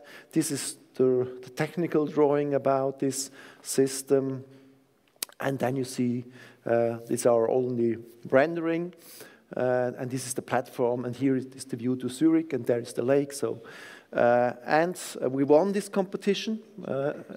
It was a kind of case study, and the plot is the Swiss railway company is the owner of the plot. And they say, okay, let's do it. They tell us that this was 5 years ago. So until now, they say, yes, we will do it, but next year. next year. Probably it's a little bit innovative, this project, but they didn't say no. They still wait to go on. But these projects are directly related to our research. Another project we just won last year is the Judas Museum in Hamburg, next to the Hamburger Bahnhof, Hannoversche Bahnhof. There was it's a site which today is Günther Vogt did this site. Beautiful. It's just next to the Elbphilharmonie from Herzog Dömerow, and it's a site which they deport 8,000 people, Jewish people and others, and most of them died, and they did a park out of this, because there was the old station, now it's on the other side. And yes, they want to have a museum at the very end after creating the landscape in a way new. And talk about where the people was taken away. They also want to have a museum, and this little museum we won. This is this house here, and it's of course a little small earth block, and which is on the tension, and it's a very simple museum in double rooms. We have just not big fundament, no rooms under the earth, because anyway it's difficult because of the water which is coming up and down. So with 2 spaces, we integrate the whole technique in the building, and we have just 2 levels which are very flexible with the hybrid ceiling system, and with the idea you have a monolithic earth construction. So until now we are on track. They want to build it. The city is really happy to have this building, but to be honest, we're not sure if we come out with the proper earth mix. Maybe it can be a stabilized earth construction, which is also a tradition, but still we want to use a lot of earth, and because the museum is that important also for the people, it's so emotional, it should be honest in a way. And yeah, this was the reason why we were successful, but on the other hand, it's also, yeah, it's something which of course is related to that what we did with our students in the school. The inside is really close to the house Rauch with loam plaster everywhere, and there's some floor plans, some flexible rooms in the basement, and then you go up, and then you have the exhibition room, which is very simple and just open, and you have the view back to the old station, that you are related to that place where everything happened, and the rest is flexible, and inside also with loam plaster. This is the view to the bridge. With the same system, you see the elements also, and you see the gaps, which there will be steel cable in it. Yes, so we hope we can build that. Yeah, we come now some other project. It just came here to a point with the earth construction, but at the end we talk about also hybrid structure. It's not every building is, or every client is ready to build in earth, because we hear that the Swiss rail company is a little bit afraid. So we also have to find other way of reuse material, or do combinations of hybrid system. And this is something, a client which was a little bit afraid, and we still try to find answer. This is a reuse brick facade, completely reused 100-year-old brick, which are beautiful if they can use them. It's just a small housing. We didn't pull down the neighbor house. We found it great to have, even if the seafront is there. And then we did some 7 flats. It's a small house, and you see just outside. It's also together with concrete, because the client was a lawyer, and he was pretty afraid to build with this material, because it's one of the most expensive area in Zurich with the sea view. It's probably like our sea view is extremely expensive, and he was extremely afraid he can't rent out the flat. Because we use this material. So we didn't ram the walls. They are small earth blocks which are also pressed, but simpler made. And it's a hybrid structure which we came to the point that the client started, okay, let's do it. We do reuse stone, reuse blocks, and it's a little bit with earth plaster. This is the material we use for the walls. We again used the excavation of one of the most expensive places in Switzerland, and to do these blocks. And this is the material. And these are the guys. The TerraBlock is a young company from Geneva, young guys who produce these earth blocks. We work together with them. They produce it with this small machine, and we put it in. And this is maybe, I want to show that because it's maybe a quieter and a simpler way of using earth. It's also cheaper to do it in this way. Everybody can do it. It's not, you don't need such a big knowledge. And it was a normal construction company who did that. And so we was able to bring it to the market in a way, to be close there, not only in a school frame or completely special use like a museum. This was one try to do that together, a double skin facade, reuse block, reuse earth material. And then again, the question of scale up. We did a little hotel. It's just finished. It's a newer project with the same system. Again, a client is a public client. The hotel is the city St. Gallen, again, the place which has earth building. We told them they have earth building, and we did this small slab. We couldn't, this part is the area of the station again. It's a beautiful museum down there with a restaurant, which is an old building which they have the train in earlier. And this plot here with the old, we didn't pull down the old villa. In between, we did something small and high, and we want to do it, of course, with earth. The client didn't want to use reuse bricks. We didn't bring that through. So I have to say, we found some beautiful blocks with Peterson. This is the same blocks which Zumto use. So this, they agree, they are also handmade, but they are new. Just the plot, a very simple structure with an existing building. We didn't pull down anything. We want to keep this, even if it wasn't very narrow. On the other hand, you could do this very small shape, which is, of course, beautiful. And the house, and we tried to find a dialogue with color and details, and also with the color of the bricks. And we used some old terracotta technique to make the windows, and then a very rigid and a very simple floor plan, the entry situation. And then you see inside the same system. It's a structure in concrete. We just did what we have to do, and then we fill it up with earth blocks. And this was I have to hurry a little bit, section, and this is what we did. So we produce even bigger earth blocks. These are also rammed earth blocks at the end, but industrial made.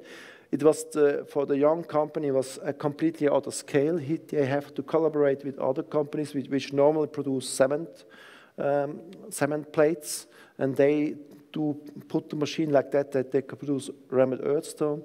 It was pretty heavy. The builder on the side was really angry with us because it was so heavy to put them on the side. But so we have many questions, and one question was also the noise on both sides, which we don't have numbers for that, because in a hotel it's very important that it's not that loud. So can we do that with this material? So we take a lot of risk to do that, and this young company nearly come that they nearly come down, because they produced the first time with another company from the cement, but they don't have every stone under control, and we don't have the perfect quality. So the client didn't accept many of these stones because of the shape. So they have to rebring stones which are in better shape. It means it was a really challenge only to do that. And the result was that there was a discussion because it was not so perfect to plaster on that, but at the end we could, with many helpers, we went 1 week, we go with all of our friends to fix the wall, to make it beautiful, that the client accept the wall, just to talk how it really is. And then the result is now that, so you can go there now and sleep in earth. You have the regulation, and you have this from the material. And it's a hybrid system at the end, of course, but it's 35 meters high. It doesn't mean that it's carrying this 30, but the scale is a different one, which we use in a hybrid way, earth, and also earth plaster. The entry hall here with earth blocks. And yes, so for us it was an success, because we really, the city builds it, and it's a little skyscraper. It's in the city, and it's another scale. And even if it's not everything in earth, it's something, you know. So even after 20 years doing the Haus Rauch, it's a big challenge to be really radical. This is the reality also and this is maybe also important to know, but 20 years ago I was also happy to just have earth plaster on the walls. This was also a success at that time.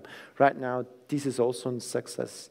But we did the Haus Rauch, which was very, of course, very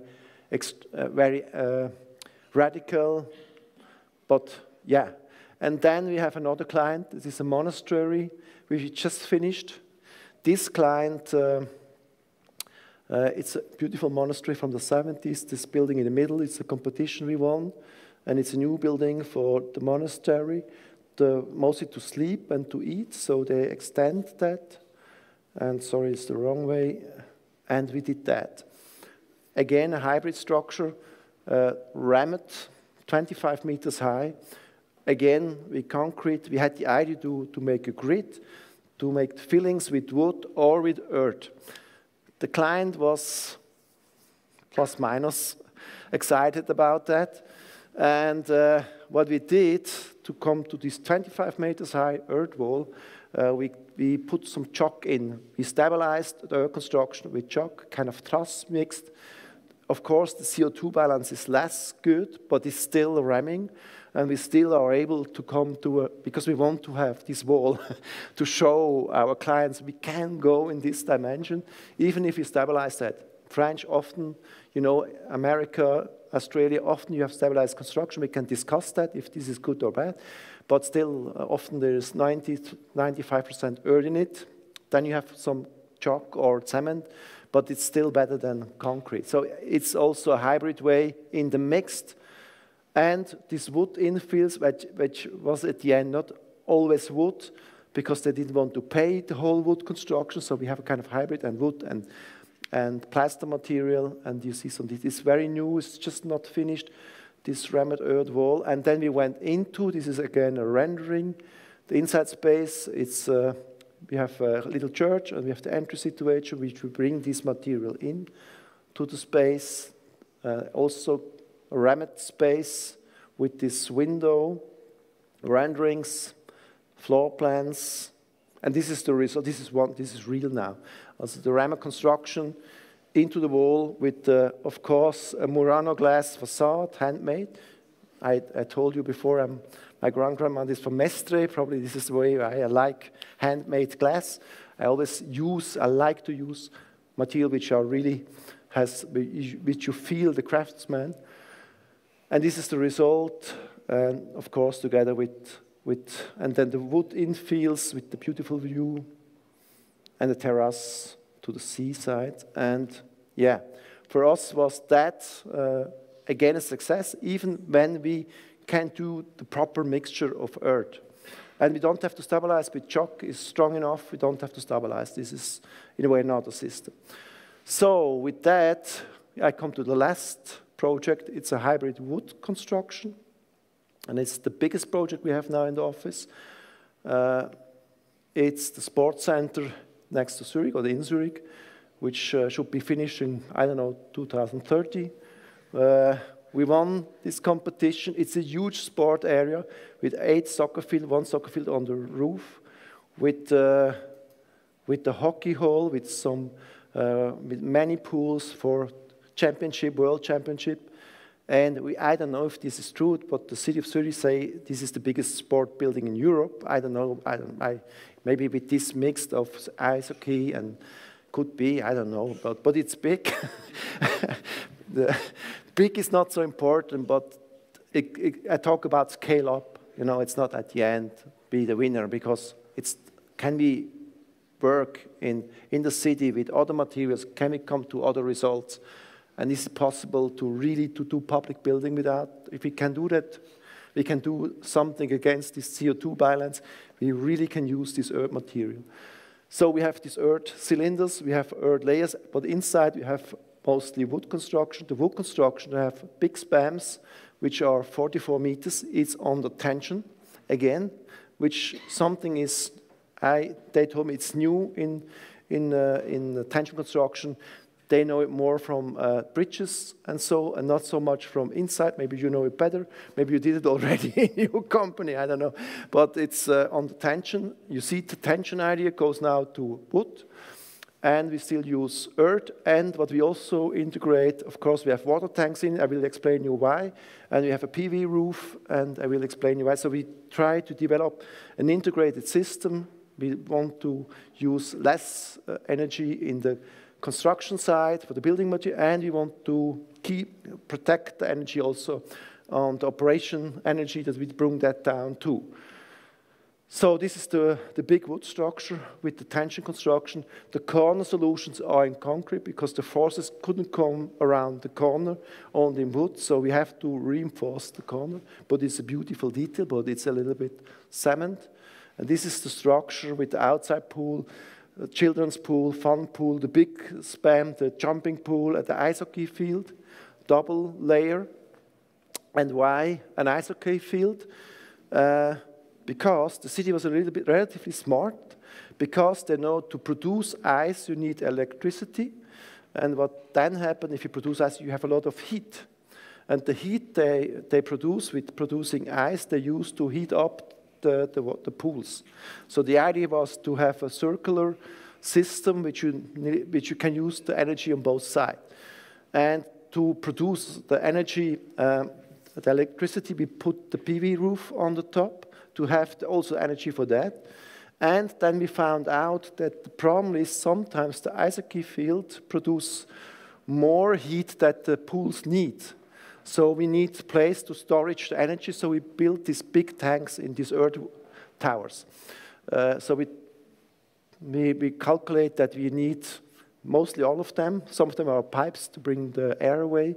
And with this system, we came to that point that we don't need any heating system anymore.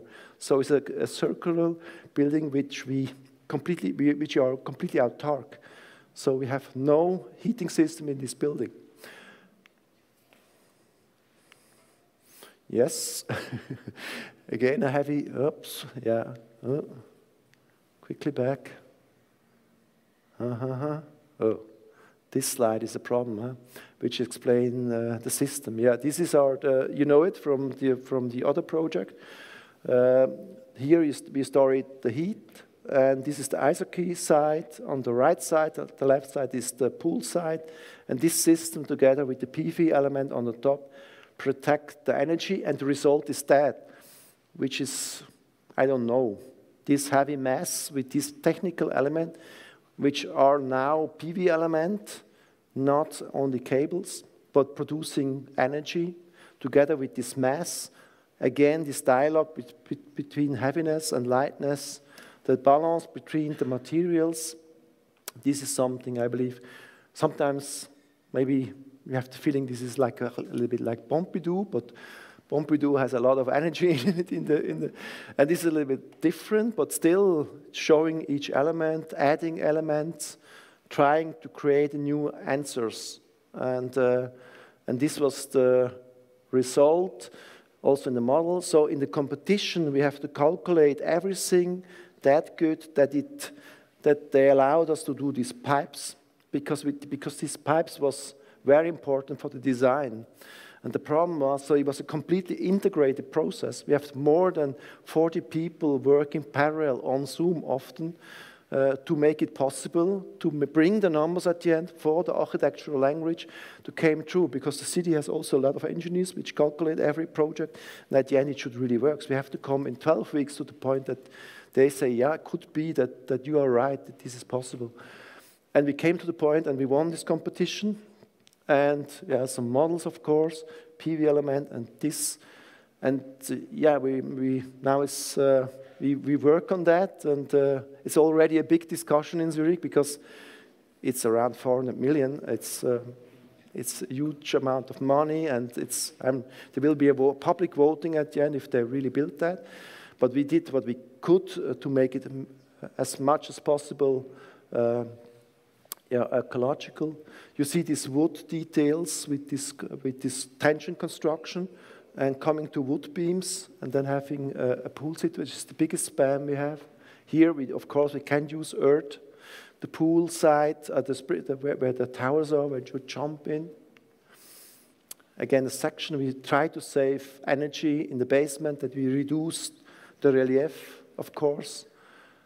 The fun part, the ice hockey field, again with these beams. Should be on the, I think, the second category of ice hockey players should play there. And this is again the outside look, newer renderings. And we did for the sport, for the soccer fields, we did a little sport building also with PV element Also in earth, of course, it's easier, just one level high, so there we have no much problem. So this is probably the last one. It's, I don't know, this is a movie, if it works. It works. Oh, yeah, it works. So this is the end of my lecture. If you want to look, otherwise we can have a talk. Yeah.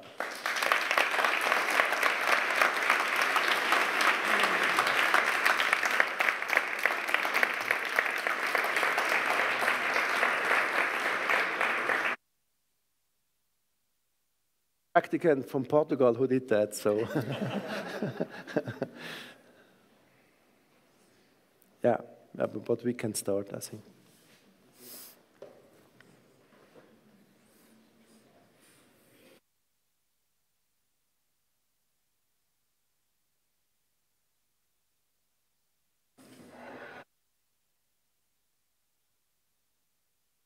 But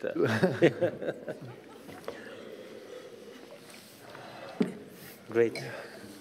Or we will do a break? No, it's fantastic. Okay. It's okay. I don't know if anyone wants to pose questions. I always find much more interesting when we start a dialogue with the audience. Yeah, so, I think it's... Yeah, but let me tell you that I really did like that. I was the guy who brought the bad news. And then Roger proved that we really have hope. And you gave many responses to the questions that I have posed with my presentation. And yeah, it was really enthusiastic. The way, Roger, I'm an architect who works intensively doing projects and building. And so I have a very precise idea of the amount of work, or at least I think the amount of work behind the work of Roger, and the risks you take, the way you accept that step by step you are reaching a more competent solution, even when you think that it's not yet perfect, but so it's a process. And it's fantastic because it's the only way to respond to these moments. Mm-hmm. And it's incredible because the language emerges naturally from the process. It's not only a kind of aesthetic thing. It's something that comes from that process. And the ethics behind the decisions and the process. And I found this really beautiful, and I have to congratulate you. Thank you very much. Because you buy a lot of uncomfort to your daily, but uncertainty, which I think is fantastic. But I don't know if you want.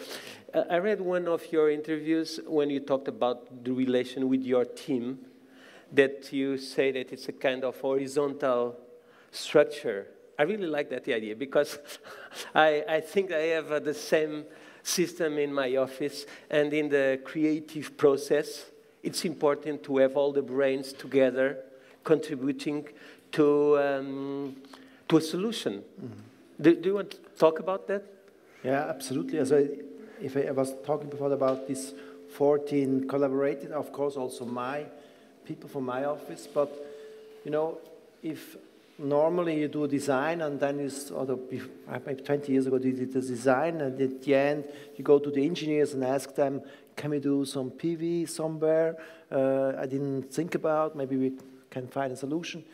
Today, this project doesn't work like that. You have to integrate all engineers, all specialists from the beginning. Mm-hmm. Otherwise, it just don't work, or the numbers doesn't count, or the design is not good. So I need the knowledge of everyone, and I have to be completely flexible in this process to integrate. He needs a node to bring the beams, otherwise it doesn't work in this span. You need a good design also, which is also very important. We talk a lot about numbers. today, but at the end it should be also a good design, because a good design survives probably a little bit longer because the people has a relation and they like it. And this means to integrate everybody, and I'm always completely open to good idea. At the end, it doesn't matter who has the good idea for, it just have to come together, and we need all them. And this is also something, if we work with this aspect of climate, it's another way of designing. It's more integrating very early everybody to come to another honest language, not start with an idea and add at the end things which you never can add anymore because you didn't think about that at the beginning. So this is, if you want to go with circular ideas, and so we have to know more. We are probably generalists, but we have to need the knowledge from all experts and all partners in the office, and it's really a collaboration. And on the other hand, it's something we don't know, often we don't know the answers.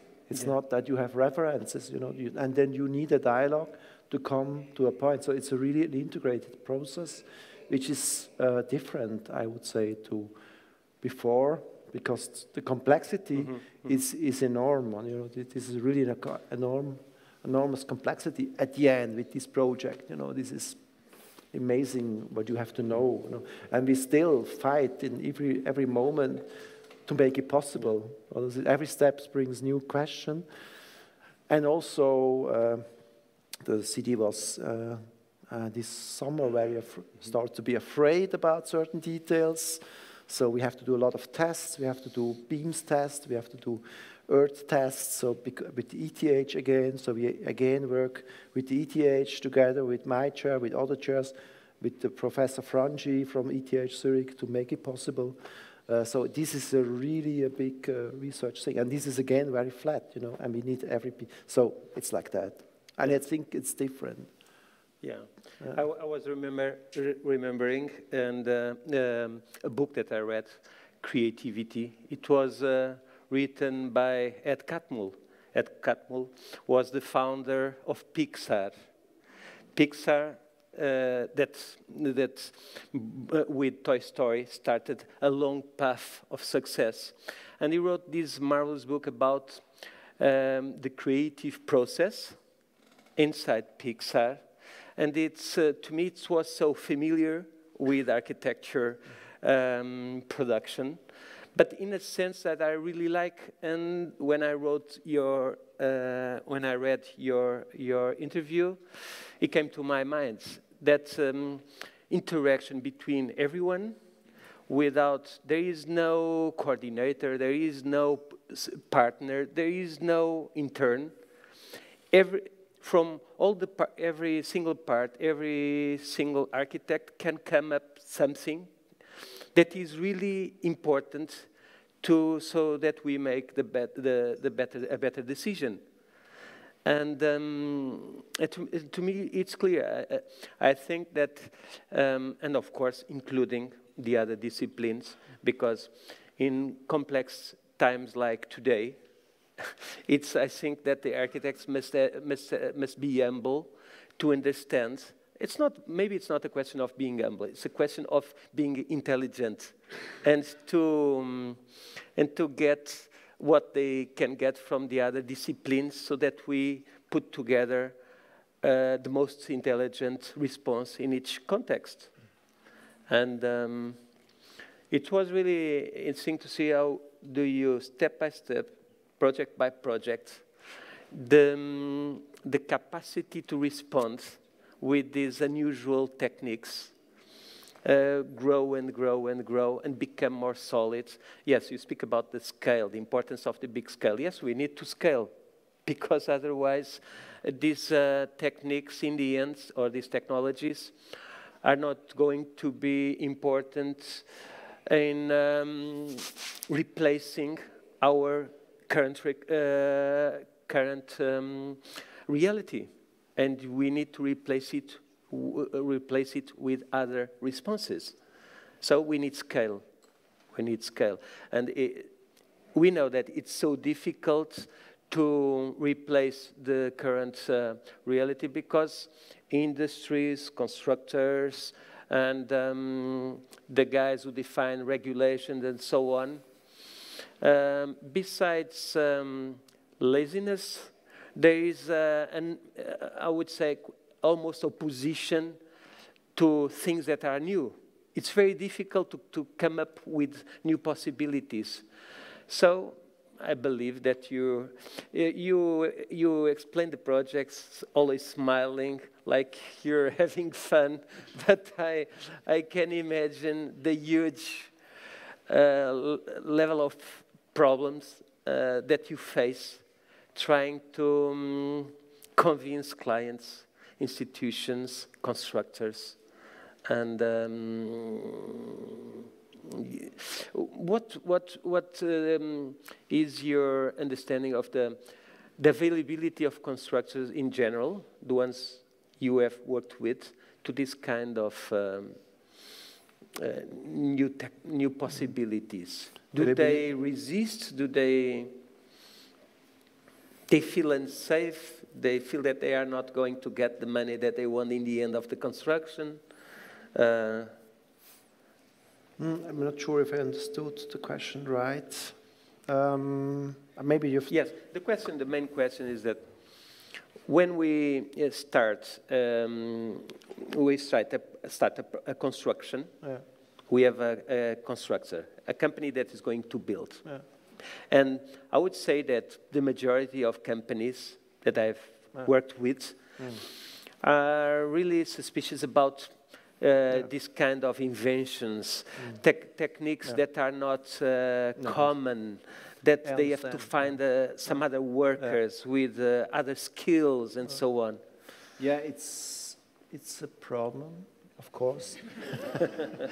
So, first of all, I have many good friends in the building industry, which helps me. So, Erne is one of these, I know, so I have friends which are, and I try to involve them from the beginning to make them thinking positive about these details.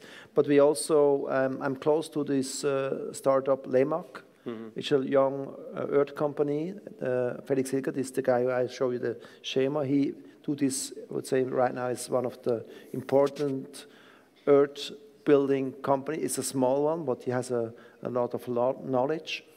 And I work with him, I'm very close. He's also in my research program, he's an assistant at ETH. And if we come to the site and we tell the construction company we want to ram, I bring my partners with me and say, we show you how you can do that. So I do even more than just design. I collaborate with people which know how to build, and I bring this knowledge to this company. Okay. Now we collaborate with the brick company, which do another earth wall. So there's a collaboration of Lemac and the brick company, which don't want to burn anymore. It's also one of the biggest brick company in Switzerland, which try to do something now with earth.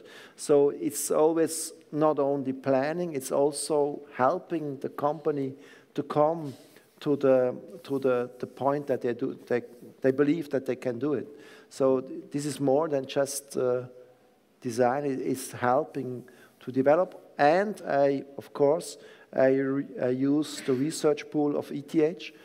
If you have the research at ETH for these beams behind this construction, the company, the wood company, believes more that they can build it. Because right now, they don't know this structure, and not in Switzerland. So we need the research in the school to bring it back. So what I do is really a big thing. I prepare when I do.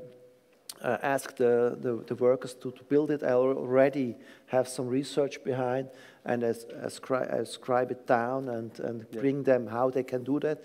And then it's possible to go. But at the end, you know, this monastery, we want to do it in earth.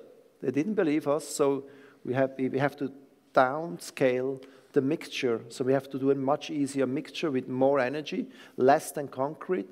But we also have that we have always a plan B. Also in the building here in Zurich, we probably have to do the base in chalk and then going up to earth construction, because they say we are afraid if you have a lot of water that earth is not the perfect material, so we have to stabilize. So we always have a plan B to make it a little bit simpler. So we already know, we didn't tell them, but we know this question will come, so we need the answer. So this is what we do, try to go close, and at the end collaborate with the industry and make them ready to make our building. Yeah. And this is it's also, many of them are friends of mine, and so they all want to do something positive. So you integrate them from the beginning. So the project is the whole process. Yeah. It's not only doing the drawings of a building; it's the whole process. Yeah, and sometimes you have to do things which are far away from that what an architect normally do. Yeah. You were talking before about a building that wanted to search for. Before you were talking about a project, you were looking for a label for it to be financially interesting for the client. And my question is, whether have you ever, I mean, you're explaining that some of your projects were cut because of the fear of some clients to build in such a way. Maybe they found it was too radical. Have you ever been like kind of cut in just because somebody was trying to achieve a label, some certain label, and they wouldn't get like financially where they had to go, or they wanted to go? Just because of that, of wanting to get a label, not because of being scared of this thing not working in terms of... No, we didn't, labels never stop us at the end. So we always find a way to do separate research in schools, to show the labels, the people who are responsible for it, that it's possible if you calculate in this way. So again, and then you bring them to the point that they accept. They find always some points somewhere if they have believed, our construction is there, and then they have another material which they can do in relation. So we never had a problem with labels, and because we didn't get the labels. At the end, we get the labels.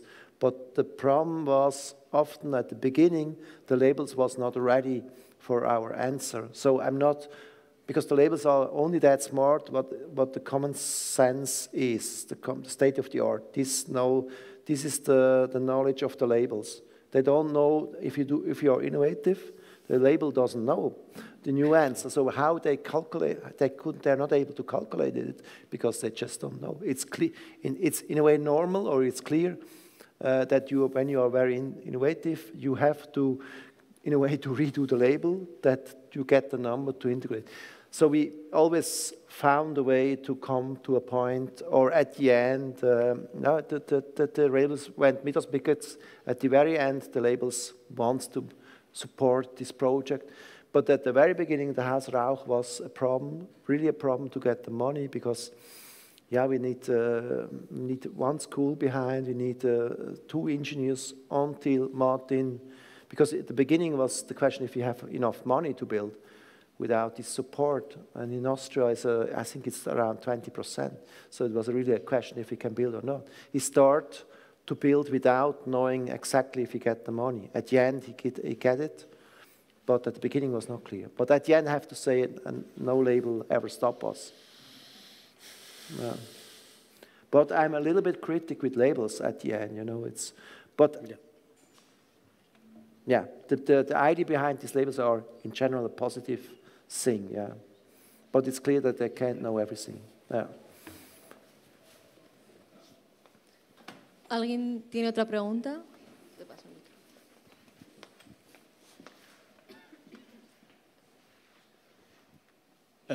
Thank you very much, both for the presentation. Ich habe eine Frage für Sie, Herr Boltshauser. What do you think is like the realistic potential of rammed earth, also like in architecture of the city, looking at the cost of building with rammed earth, and like for example the thickness you have to build in, and do you think maybe the potential of Adobe blocks could be bigger? I don't know how it's in Switzerland, but in Germany you can, since like some months, you can build like 3 stories high only by 5. In Switzerland, 5? Yeah, we came to 5 okay. already. No, okay. Yeah, but it's true. But the first thing is, I talk about remedial construction. This is only one way of using earth. Of course, Adobe, there are loam plates, loam plaster, loam hybrid with wood. So there are many ways, also many traditions. Or we call it Weller technique. This is a German technique. It's a mixture of straw and loam. You build different, you build like that, and then you cut the walls. You can't build that high, but it's another technique. So there are many techniques, and there is also techniques of printing now in school and pressing. So there are also different techniques. This is liquid loam is now a research program I teach.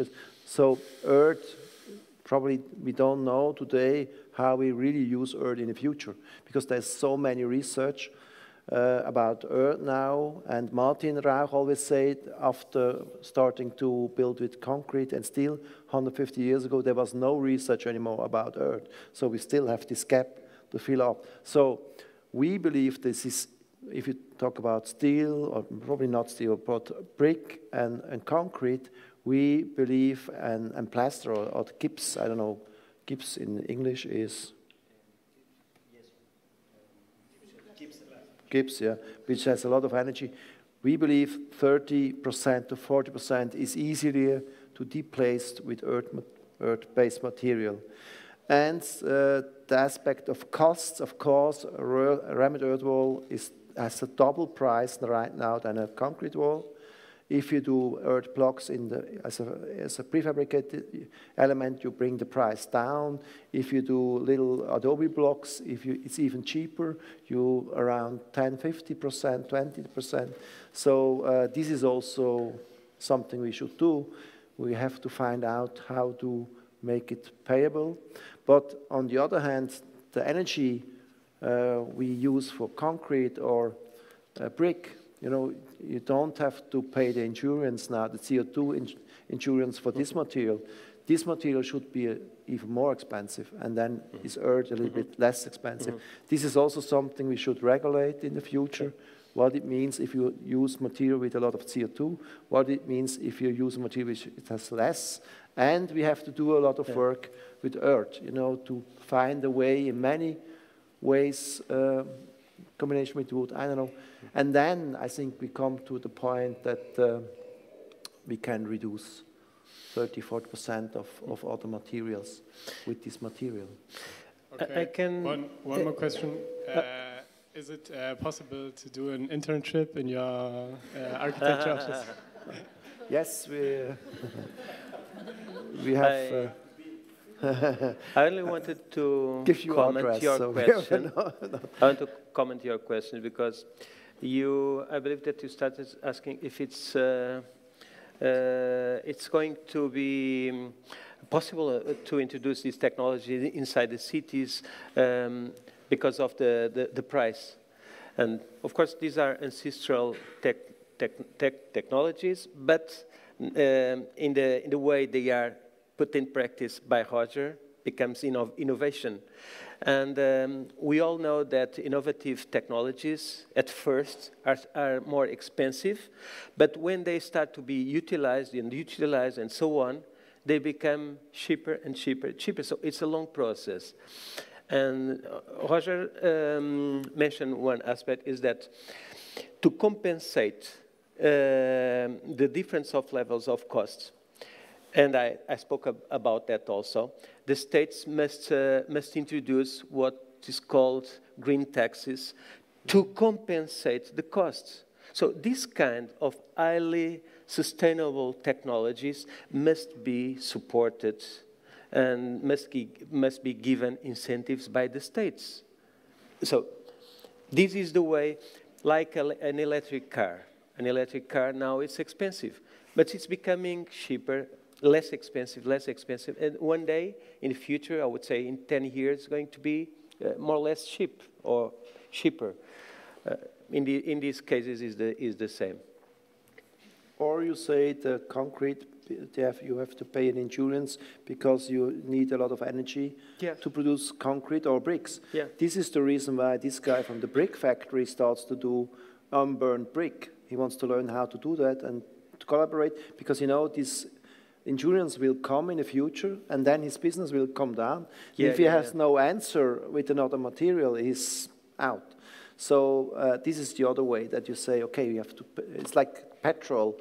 If you have, the prices goes up, you have to pay insurance, and if you're, then you can also, about the state or the other way around is also possible, I think. Yeah.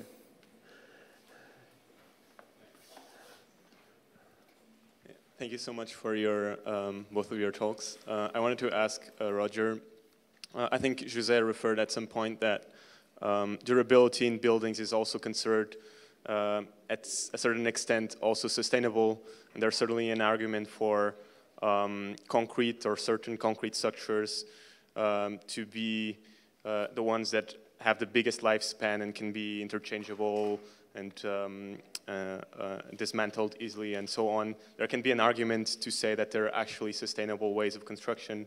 So I wanted to ask you, given the limited data that there is in rammed earth in these newer buildings, how does it, as a material, sort of matches up against concrete that seems to last very long? What's the lifespan of these buildings? I show you a building which are more than 300 years old. I didn't know concrete building which are that old.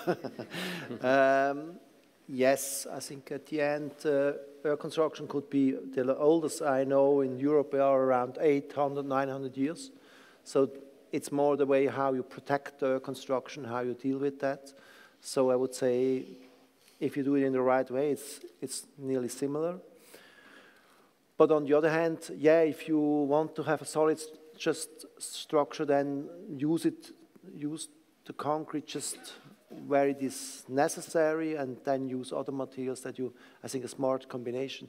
But in general, I would say, I couldn't say that the earth construction can live less long than a concrete construction, but it has, you need a big knowledge about how to construct. And maybe at the very end, because I show all my earth construction, I like to show it because I like materials, but if you plaster it, no problem. Then it's, say, there's maybe a little bit less ego about that, what you do, a little bit more relaxed about earth. If you plaster it, it stays long. It's really, and you have also not much to do with the facade, so I would say then you're close to a brick building, or I don't know.